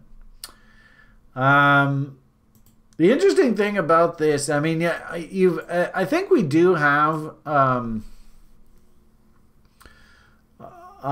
past broiler chickens and daily briefs where I did go through the RSI model and the way that I used to trade it with multiple M's and W's. So, you know, maybe look back and refer to that. With regard to RSI, all I'm suggesting here is with regard to Bollinger Bands is and the problem here is this probably isn't the best asset to look at because it's actually relatively just new in one direction. But you can kind of see it here if we zoom out. Notice how there's periods in this. You know, this here period here where the RSI, look how wide it is. I mean, it's hard to see, but you can see there to there, very wide. And more importantly, notice how the Bollinger Bands are expanding here. So this is an injection of volatility into price. Also, too, you can see it here. We want to avoid taking trades in these kind of windows where volatility is expressed. And you can even see it if you go like, probably actually even easier to see it if we go like this. There. What you really want to look for with investing in the markets, and it's so easy. I mean, it's remarkable how easy it is. You want to look for windows when volatility is coming out of price, because what that means is that there's indecision in the marketplace as to whether the asset is overvalued or undervalued.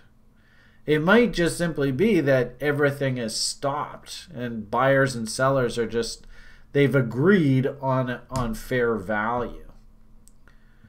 So when you get those kind of situations, that's when you really want to pay attention. So looking at this image, all that really is windows where you can see the Bollinger Band is contracting and contracting.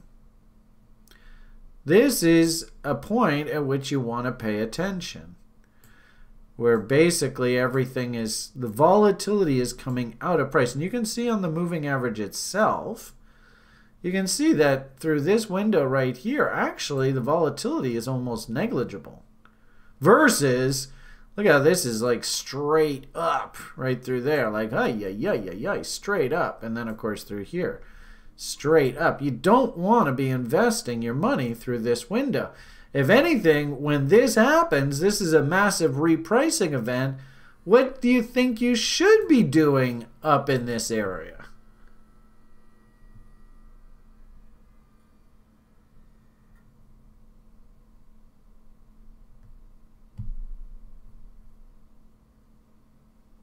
Anyone?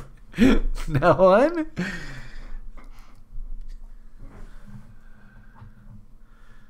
Yeah, there you go. How does the expression go? Oh, thank you, Wade. Well, it's dangerous to short this because you don't know. This thing might just explode higher. You just don't know. But maybe this would be a better way. Great Deal Moody. I don't know whether you have this or not, but when they're yelling, and think of increased volatility coming into the market as, oh, holy shit, something's coming! Holy moly, something's going on! Does that make sense? Alright, so the question here is, what are we supposed to be doing when they are yelling? Wait, you already answered that. You front ran my question. You can't say that because now you just gave away the answer.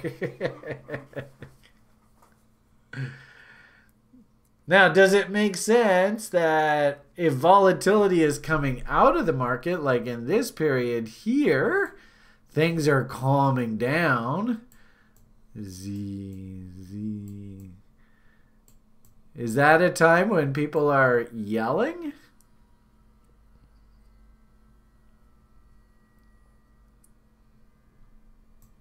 They may not be crying, but I'll tell you, you want to make a lot of money in this world. This is why Johnny Bollinger does so fucking well. This is gold. If you can learn this concept of when to participate. So when to participate when volatility is very low, when not to participate when volatility is really high. Man, you can keep yourself out of a lot of trouble in this world. It's really, really easy. So here's another example. Look at this cute little W right in there. Hey, cute little W. And you can see cute little W. Right? And you can see how the moving average kind of flattened out there. Same sort of thing here. You can see. Look how the volatility is contracting in here. You can see the moving average is kind of flatlining. These are the times when you want to participate and you want to avoid this, avoid that, avoid this. Well, I mean, that's not so bad. I would be thinking going the other direction here, not going short. All right, so, back to our story. But like I said, this probably isn't the best one to use, but you'll see it actually a lot better when actually I just changed the chart to sort of like the full screen. So boom. Right? And when you look at it like this, you can really see it well.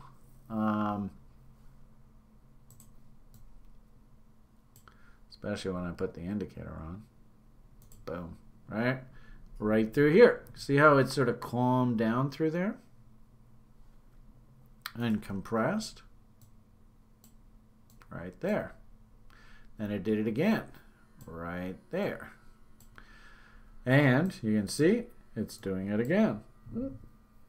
So the question is, are we going to take, and you can see it did it right here. Are we going to take the trade just based on this one reason alone? Right there. What do you think? That'd be a good idea just to take, hey, look at that. The bands are contracting. All right, that's it. Go and buy this. Load up. Right? So why don't we, for argument's sake, say, the Bollinger Bands are squeezing in there. Let's go look and see if there were any other supporting reasons to justify us paying attention right in here. And let's look at the price.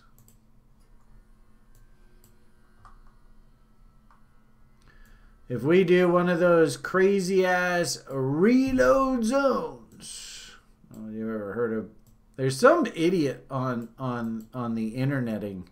And I swear, the guy goes on for like about 2 or 3 hours every fucking weekend, and he just talks endlessly. Like total, no, I mean, the guy, I swear, he must love the sound of his own voice.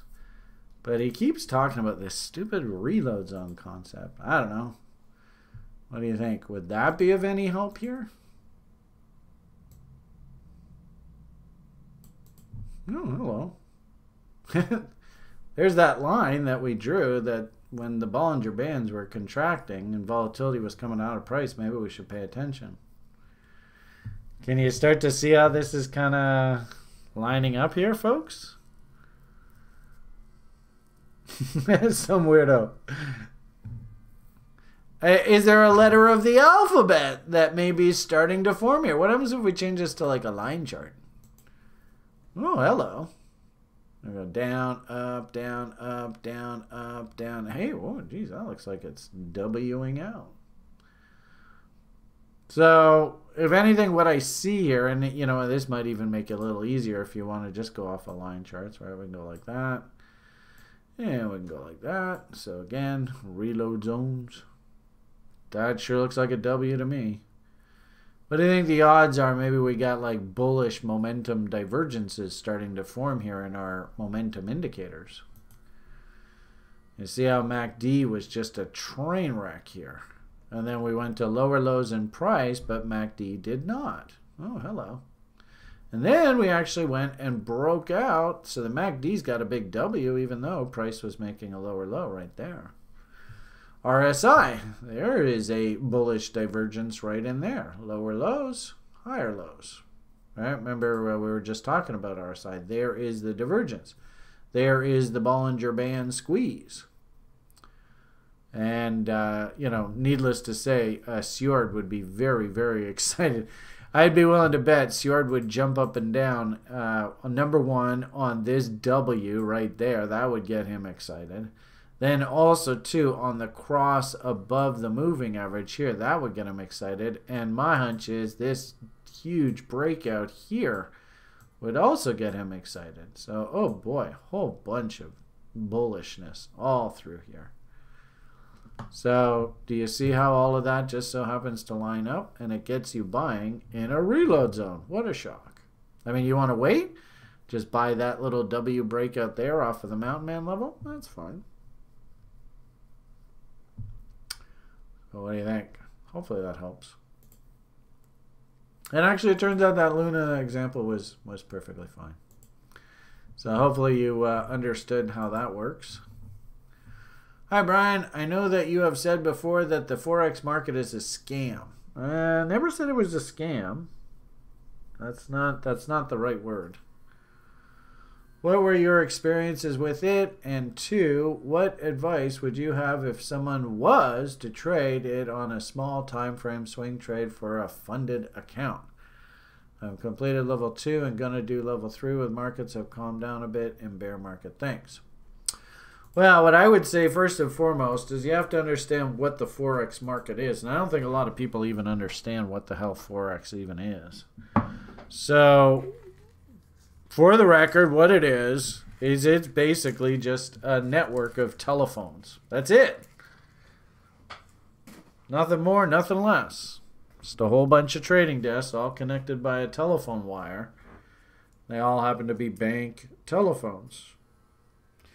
And it was a convenient, easy way for banks to move massive amounts of money, what they used to call the interbank lending market.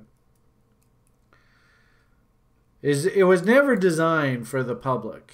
But so the problem is there was like this great move for deregulation back in the late 70s, early 80s. Actually, late 60s, early 70s. And they literally deregulated everything. So, what a surprise. The public and, really the capitalist said, what the hell? Why don't we let the public in on the Forex market? They want to get into this so bad. The problem is the Forex market, all it is just a network of telephones, just a network, a bunch of traders. They all have inventories of various different denominations of these fiat currencies. And they're just moving billions of dollars back and forth amongst the banks. And the problem is that the consumer, and, to a certain degree, aided by the Joey Diamonds of the world, because they know fat fees, fat commissions. The public is clamoring to get into this market. Okay, fine, we'll let them in. But totally unregulated. So we have actually a setup called the SFU setup, which would work really, really well in Forex, I would imagine. Mind you, it works in every market. And it's just simply, you are going to, the SFU simply says every single high and low that you see on these charts is nothing more than a liquidity pool. So if I was going to trade, say, we have fun day trading the futures markets on the site. And actually, you know what I think I want to do? I think in the new year, my goal is I want to go back to Top Step and get refunded on one of their combines. I think that's what my big goal for the new year is. But if we look at, and crude oil, keep in mind, crude oil, oh boy, these guys, they love to screw with the kids. But, you could make the argument, like if I'm looking at a lower time frame chart, that, all of these lows, they're all technically liquidity pools, and all of these highs are liquidity pools, and quite often, this is probably a really good example. that this move down into here was nothing more than just what they call, then we went after the stops. And they ran the stops out, and then they take the market back the other direction. So if you're going to trade a trade setup in Forex, I would recommend that you hunt this particular setup, the SFU, because the problem with Forex is because it's unregulated, there technically is no such thing as the last trade. What it is nothing more than bids and offers posted. So what ends up happening is, because there is technically no last trade in Forex, you see this high here. It says 68.96 there on the crude oil, that high print right there. And what is that? Yeah, 68.96 there. As a trader, right, we'd be like, okay, well, that's an M, so we want to sell the break of the M, right? And we want to put our stop just above here. But if there's no last trade, then price could come up here. And the Forex, you could have your stop up here, right? Let's say 90, what do we say? 98.96 is the high. I'm going to have my stop at 98.98. We'll give it 2 ticks higher. And if there's nothing on the order book for the Forex house, they can fill your stop loss order even though the price in the marketplace never trades at that level. So how the hell are you supposed to work stops if they can just come and arbitrarily, especially with these, Forex houses, they're often just fly-by-night operations. There's only a few guys working. They're under the premise that the public loses money consistently, which they do. They're also operating under the premise that because the public constantly loses money, that it's perfectly fine for them to take the other side of the trade. And then by definition, if they take the other side of the trade and the public's always losing money, then by definition they're making money, right? It's not a bad business model. The only problem is when some smart-ass, punk-ass bitch from TRI comes along and knows how to trade. And we had one guy on the TRI site who literally brought one of these CFD Forex houses to its knees and bankrupted the place.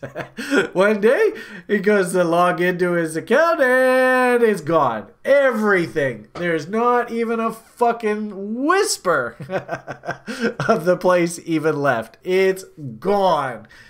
So you better be careful what you're dealing with. And the funny thing is if you know how to trade and you're making money from trading, odds are you might just actually put these cocksuckers out of business. Be careful. I've seen it happen before.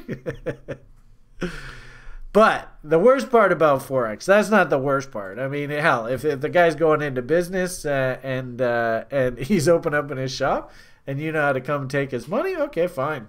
Take his money. Who cares? But the worst part about Forex trading is that whole idea that you could have your stop, like I said, this high there, and that's a perfectly legit double top. That high there, 96, you could have your stop at 98. The market could come working up here. It will never trade there. But in Forex, they can fill your stop loss order, which is a total and utter piss off. And that's why I never, ever, ever, ever, ever trade Forex. It's just not worth it. And now that they have these like micro and microscopic size futures contracts, I don't think there's any need to trade the Forex market. The futures market's gotten small enough now that I think it's worth the opportunity cost. And this is just my personal belief. Like, I personally think the best way, and actually somebody even asked this in the level 1 class today, and I think it was a really good question. What's sort of the best evolutionary process? Is it a good idea for you to just jump into trading your own account full time? And I actually think the answer is no. I think that if you're really serious about this money management business, that the next logical step, if you really fancy yourself a day trader and you want to go down that path, the next logical step is to actually go to one of these prop firms and see if you can get funded. It might take you years of just getting to the point where you can actually pass their, yeah, okay, you know what you're doing. You're ready to manage real money. Because trust me, there is a lot of emotional shit that comes out. You think you've got your shit together, but as soon as you start dealing with real money and something bad happens, you can literally, I've seen people blow themselves up in a heartbeat. So, I actually would recommend that you go the prop firm route. And the problem is finding a prop firm where the guys aren't assholes.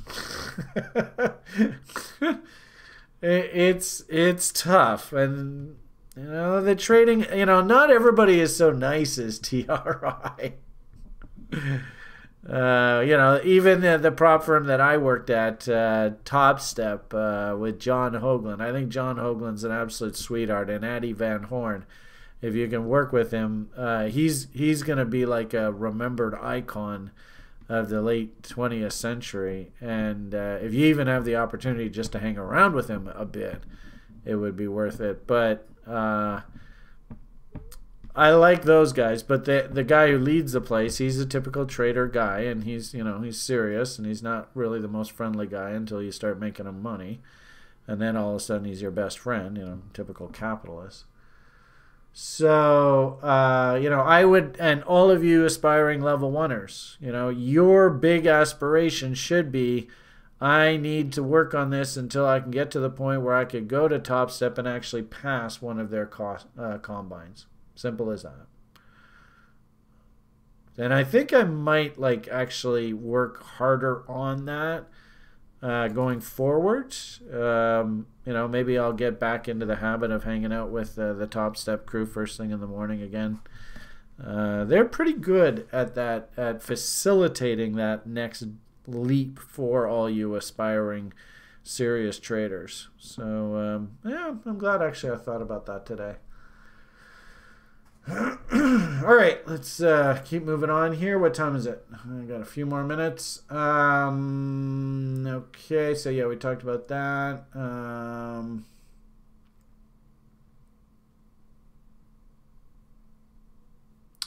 What's your advice if you have someone was to trade on a small time frame swing trade it for a funded account? Yeah, so you heard me talk a little bit about what I would suggest. I think that the futures industry now is robust enough that it can handle even really small accounts, like those micro-size accounts. And my suggestion to you, whoever's asking this, is get your butt in the battle stations room every single New York kill zone, Monday to Friday. We're all in there doing our thing, and just get into the habit, right? We got to figure out what your day trading setup preference is, and then just get into the routine. And what you got to do is just build up muscle memory. And you just got to do it every single day. Just show up. It's interesting. I was showing you guys recently just this spreadsheet that I've done. And I've kept track of even my day trading in the battle stations room. And it's interesting, as we've been going through this... Through this period just over the past week or two, where I really haven't had a heck of a lot to do since the 21st of November. I've been kind of just, through this whole holiday period.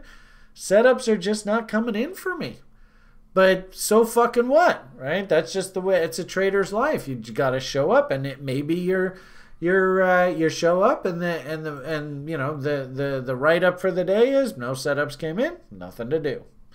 So be it. That's the way it goes. So and then like I said, I think I'm liking the idea that I'd like to get sort of back into posting the Top Step room sort of morning rant with Johnny Hoagland. That was a good habit that we were all into there for a while. So I might get more into doing that going forward here.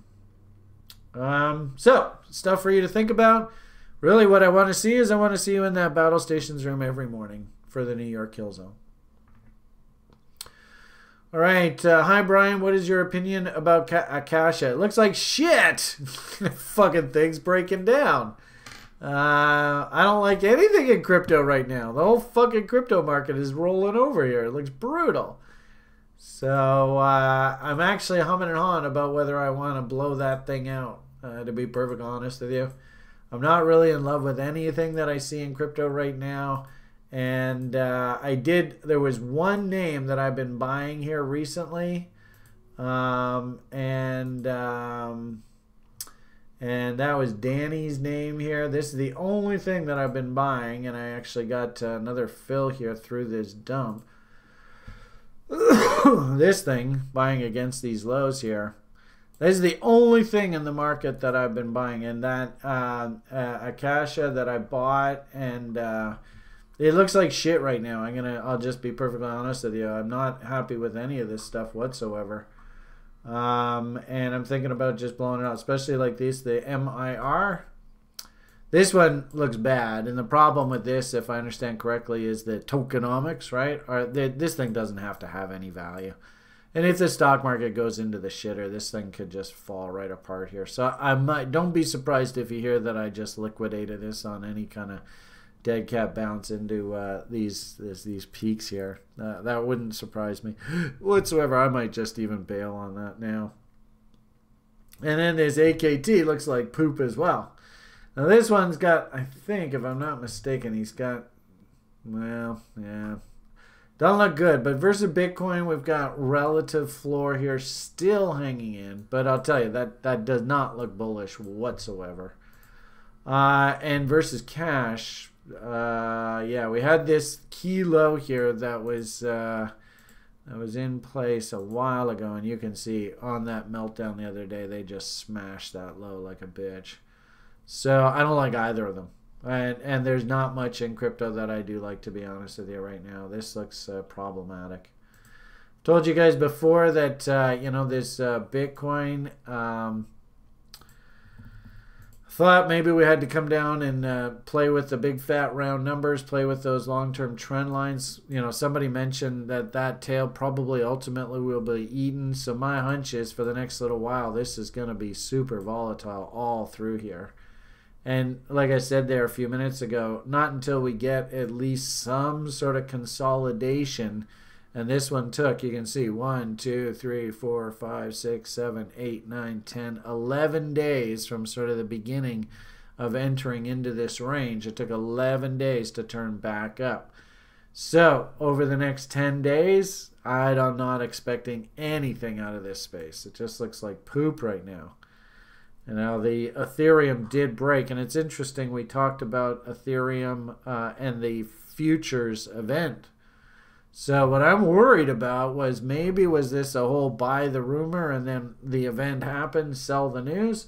The one saving grace about all of this was that, like I said, I was a bit surprised to see that they dumped this Ethereum market into the close on Friday, and I guess it's going to gap lower here when this thing opens up. Mind you, what is that? That's 4,200. Where are we? Yeah, or 4,150. Well, maybe they can bring it back. And was this the futures event listing of this? Was this the big catalyst here? I honestly don't know. We did have things like this inverted head and shoulders and stuff, gave us these upside objectives. So those have been hit now. I mean, do we have to take some time now and sort of clean this up? Could we have to come all the way right back down to these levels? I don't think so.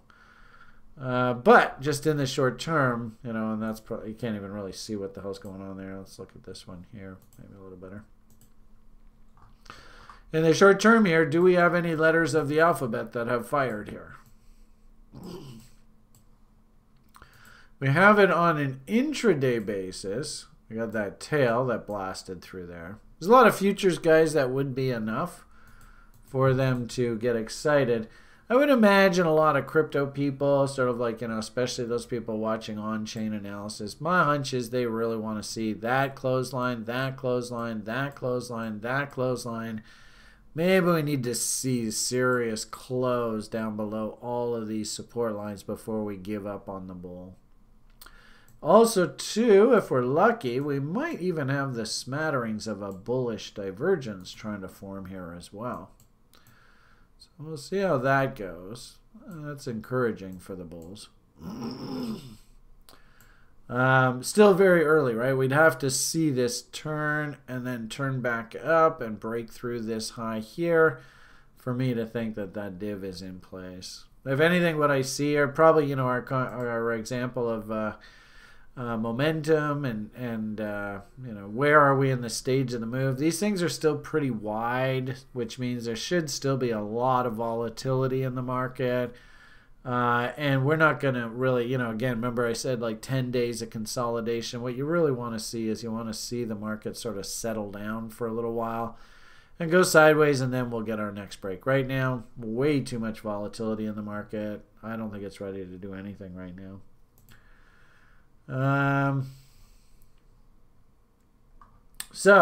Simply put, a lot of crypto looks like shit right now. And it's interesting that one thing that really surprised me yesterday, and I even put a tweet out to it, was I was actually quite surprised at the violent reversal that came out of this thing yesterday. That was quite surprising.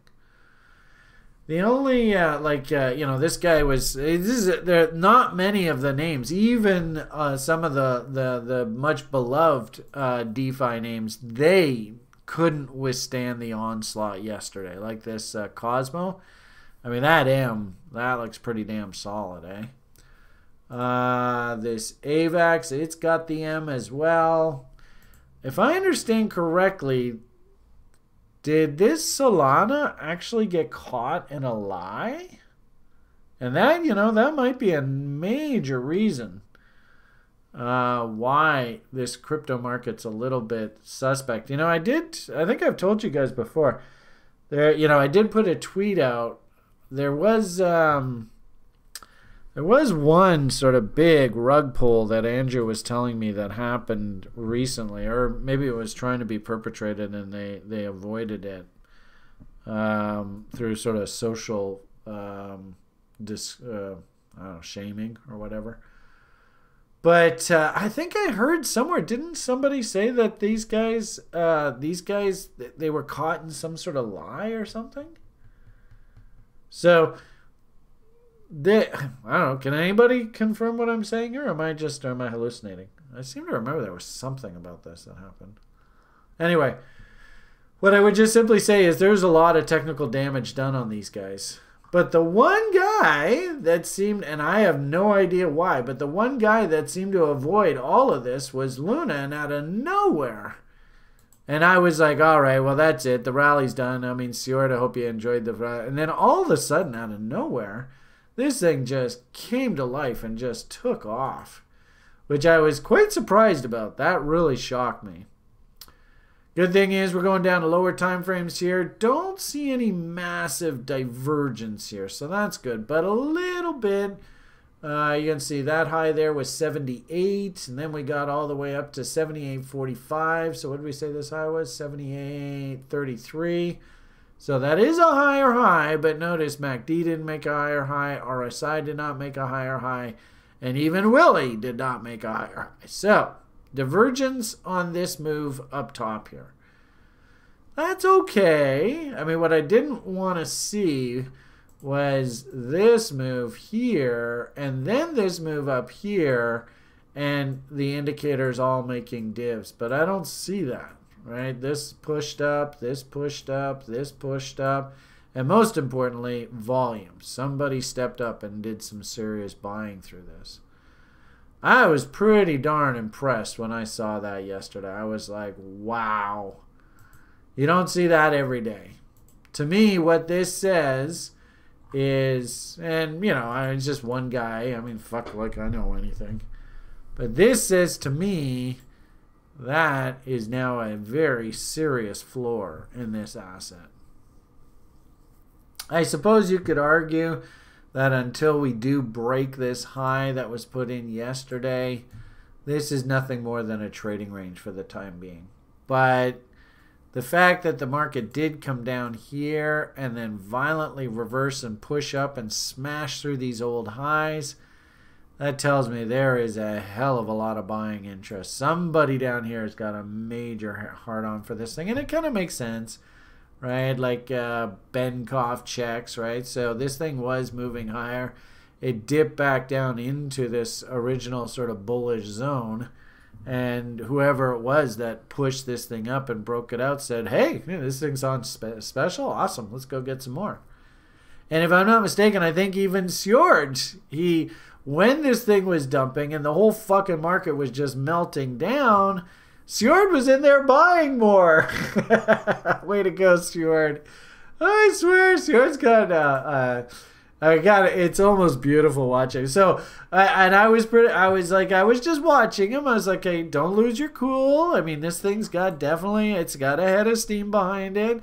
This is not a bear market. So, is this the top? Maybe, but, might as well at least let it see it top out before we call tops. I don't think it's anywhere near a top. And the fact that it did reverse halfway through yesterday was insanely bullish. So somebody really likes this thing. And like what I would say, we often say wicks and tails like to be eaten. I would argue that this now is a massive sort of demand zone. Now, we'll see.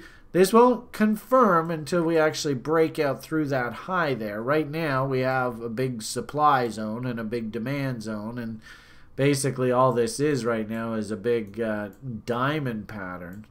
But if we can tick up through that high and, crypto settles down and we get beyond this weekend and that ticks up through that high, this is probably now a historic sort of, when the market crashes some point in the future, right, it's going zipping up here, it will come down and this will actually be the window that stops the bear in the future. So that's super cool. But we'll see. We really want to see this high taken out first. That would be the icing on the cake to tell me that, yep, that's for legit.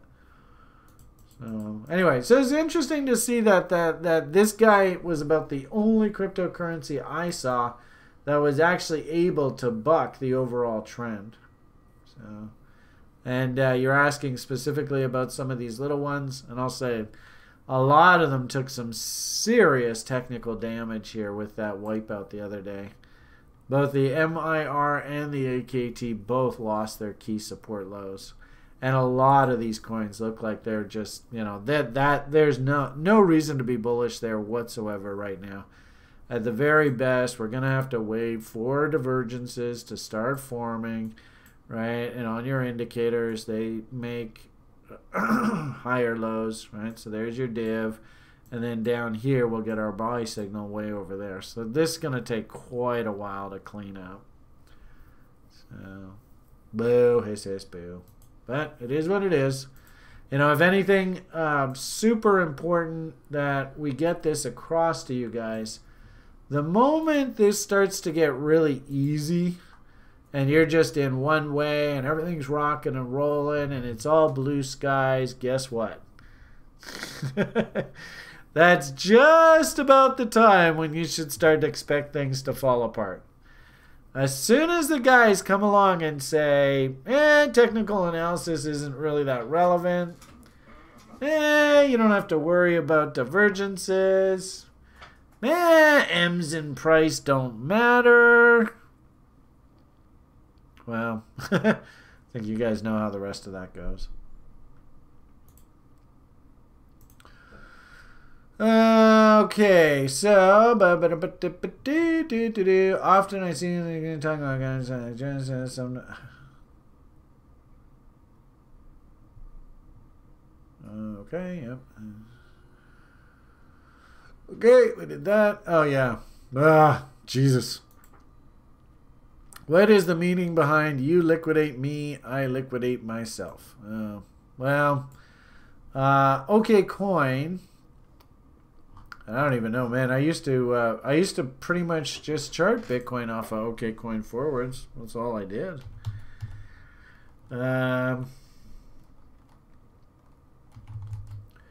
But you can see Bitcoin itself traded across a whole bunch of different exchanges. And a while ago, there were a few specific exchanges, and we used to trade the 3-month forwards. Like if I go, oh God, I can't even remember how you do these things now.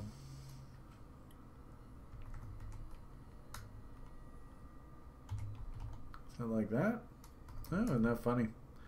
Anyway, you used to have these forward contracts on OKCoin. It used to be primarily, yeah, there we go. So, oh, these are futures. Yeah, interesting. So they call these things futures, but they trade on Binance. I don't think that's a futures exchange. So it's kind of it's weird how, because this is an unregulated space, they can even get away with mislabeling these things for years, and nobody seems to give a shit. Oh, well, go figure. There you go. So OKCoin, BTC, there's the perp on OKCoin. So as I said, OKCoin used to have futures contracts, or forwards. That's these things when I tell you about these spreads. So there it is, BTC 31, 17, 20, 21. I think that's the OKCoin contract. So because these forwards contracts are constantly... how did I do that?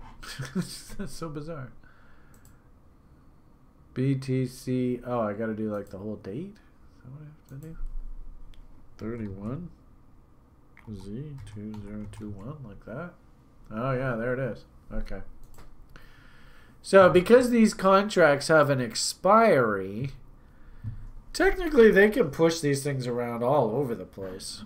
And in fact, you see that actually these things relative to the spot markets, these forwards contracts can trade at massive premiums and also massive discounts.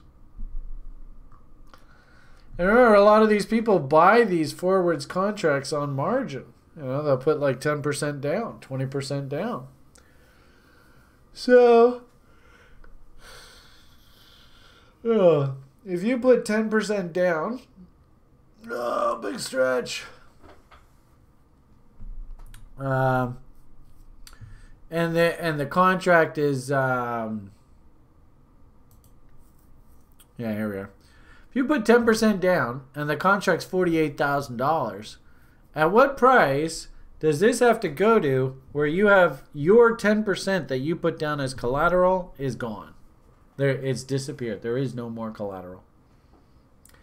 Answer is 10% movement in the price of the asset, right? So, what's the statistical odds? There's the Bitcoin forwards contract. What's the statistical odds that that thing moves? $4,800 in the next, I don't know, month? I'd say probably pretty good. Where's my baseball hat? Where's my baseball hat? Oh, well. Gonna have to hold on to the DGen look while I'm done here today. So, you know, could they push this price here 10% to force a margin liquidation of somebody? The answer, absolutely. Absolutely, absolutely, absolutely, absolutely.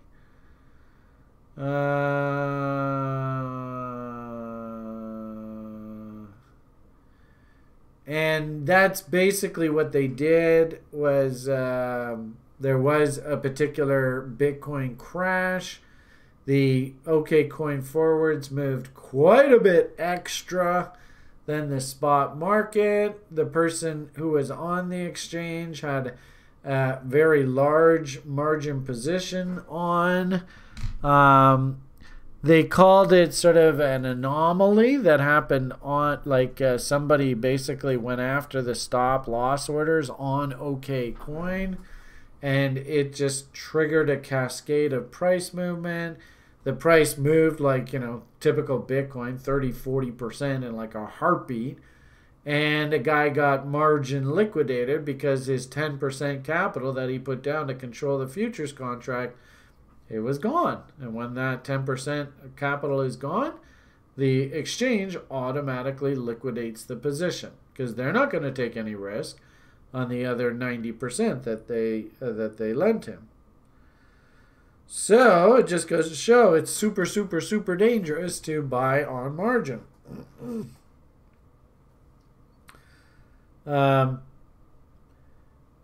Through that particular event, and I'd have to get the date, like if you could find the date, we could actually go through the price action. But if I remember correctly, it was an anomaly. It was just something zing, zing. Price went zipping down and then zipping back up. And basically it was a non-event. Other than the fact that this guy who had, I think it was about a $10 million position, he got liquidated on the big price swing. And he was not happy about that one bit. Of course, you know, this is half the reason why we want regulated exchanges. They have things like daily position move limits. So something like this can't happen just out of the blue. Because you're not supposed to have a market that's like, you know, 10% margin be able to move more than 10% in one day. Because in one day you can flush out all those people that are playing the margin game. So in typical historical legacy futures markets, they'll have like a 2% loss limit. And if the market moves 2%, then trading is just stopped. So that kind of event can't happen. So somebody's saying there was a bad run on Bybit as well. Eh? So make no mistake about it. These unregulated exchanges, they're just like the Forex. Remember I was telling you about the Forex? How they can fill your stop loss orders even though price never trades at those levels? It's the same thing. And it's why I constantly tell people that, you know, a little bit of regulation isn't such a bad thing in this world. The easy way, of course, to avoid all of this is just don't trade on margin. Right? You trade on margin, you're potentially putting yourself into that kind of trouble. Or if you're going to trade lever, do something like buy a call option or buy a put option. That can be a leverage instrument, but the swing in the price of the asset doesn't affect you, you know, from margin purposes. I don't even mind, to be honest with you. There are people in the crypto space that play like Phoenix, which is 3 times margin. That's not bad. But something like, like they got these 100x margin leverage places. That's just degenerate gambling, and you're going to get wiped out. It takes 1% move against you to wipe you out. You're just wasting your time. That's not being professional. So anyway, I hope that helps answer the question. It's a deep, deep, deep question. Why did it happen? It happened because of the unregulated nature of this space, guys. Simple as that. So, okay, guys, I do have to go get pretty for the boy here. Hope you all enjoyed that rant. I hope I lived up to the expectations of my fan base. Always striving to try and give you guys value, so I hope you guys felt like you got some value out of that, and maybe 1 or 2 things you can add to your notes. I always think it's a good idea when you watch these broiler chicken shows to have like a little journal beside you. Just what did I learn? What did I see? How do I feel? I tell you, those 3 things, nothing ever changes. I even heard people in the class today. And, really, guys, it comes down to that every single day. What did I see? What did I learn? How do I feel? Right? Just log those 3 things every single day. And then the biggest thing is you just got to show up. Right? And then anybody who's sort of like, I want to be a day trader, get into the battle stations room. If it means that you got to get through level 2 just to make sure that you understand the nomenclature, because keep in mind level 2 is just solid nomenclature.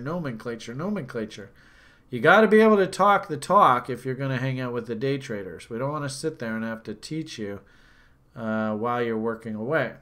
So anyway, have some fun on the site. I tell you, the site itself is just, it's incredible. Now that Sjord's got the things like the dashboard up and running, I think we get a pretty clear idea of what's going on in the market. Sadly, of course, you can see crypto just took a major punch in the nose. Boo, hiss, hiss, boo. Our fear, greed indicators looking pretty darn grim anyway. And then, of course, you know, we've been talking about this for a while. It was a question of whether crypto could really lead us out of this, but the broader market just is not happy at all. I mean, geez, look at these things. They all look like bloody ski slopes.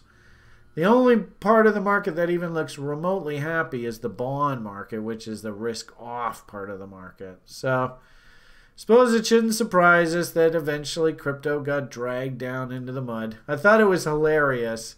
This is adorable. So, you know, I like to have this like, well, this is the, if I want to be long, these are the 5 names that I want to be long in crypto right now. One's a currency fiat proxy. One's Ethereum. And Sjord clearly wants us long Luna. That's great. I mean, there's not a hell of a lot to get excited about in the marketplace today, so I thought it was adorable that Luna came up 3 times. That's adorable. Anyway, so, you know, go slowly, everybody. We got to get through this. They always say, you know, and I've told you guys this before, try and remember this. Don't get into the habit, or don't even get into the business of predicting what's going to happen. You know, everybody and their brother was going, okay, we're going to go to the man. Yeah, I don't know. Looks like we kind of stalled out here. How's Alan doing? God, if anybody listened to Alan, I mean, it's so frustrating. Because, you know, you just get filled with all this over-the-top, unbounded enthusiasm, I think they call it. And, oh, Jesus, is painful. So, go slowly, everybody. Don't get sucked into the euphoria.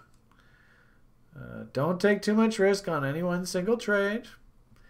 Sometimes you're going to have markets like this, where it just literally runs into a buzzsaw. And your best bet is to make damn sure that you can come back and play the game again tomorrow. And it might just be like something like this. It might just be you just got to sit on your hands and let everything just settle down. Because as it stands right now, this would, if you're going to go in and buy something that looks like this, maybe we have okay location. But to me, that looks like you're coming in and catching a falling knife. So go slowly here, folks. Please go very slowly. If anything, for all the people that took our education program this past quarter, hopefully you had a really, really good lesson in why you got to go slowly in this stuff. Because this market, it's got, you can imagine just even kids like a week or two ago came into these thinking, hey, I'm going to get stinking rich, and they just got bitch slapped here. There's a lot of this going on right now. Okay, guys? Go slowly. Okay, I think I'm going to leave it at that. Hopefully next Wednesday's Crypto Top 100 review show, we'll have a whole bunch of W's to get excited about. I suppose the good part about it is a lot of these kind of markets, they're finally bringing price back down into buying windows so we can start hunting for W's again. So that's a good sign. But as it stands right now, I think probably the best thing for me to do is try and stop talking. Go get pretty for the boy. Ask everybody for big good lucks and best wishes with Liam. And my #1 job for the rest of today is to make sure this little special needs guy feels as though he's the most important person in this entire universe. So that's what I'm going to go do. All right, everybody. Have yourselves a great day. PMA for the win. All the best. And bye for now.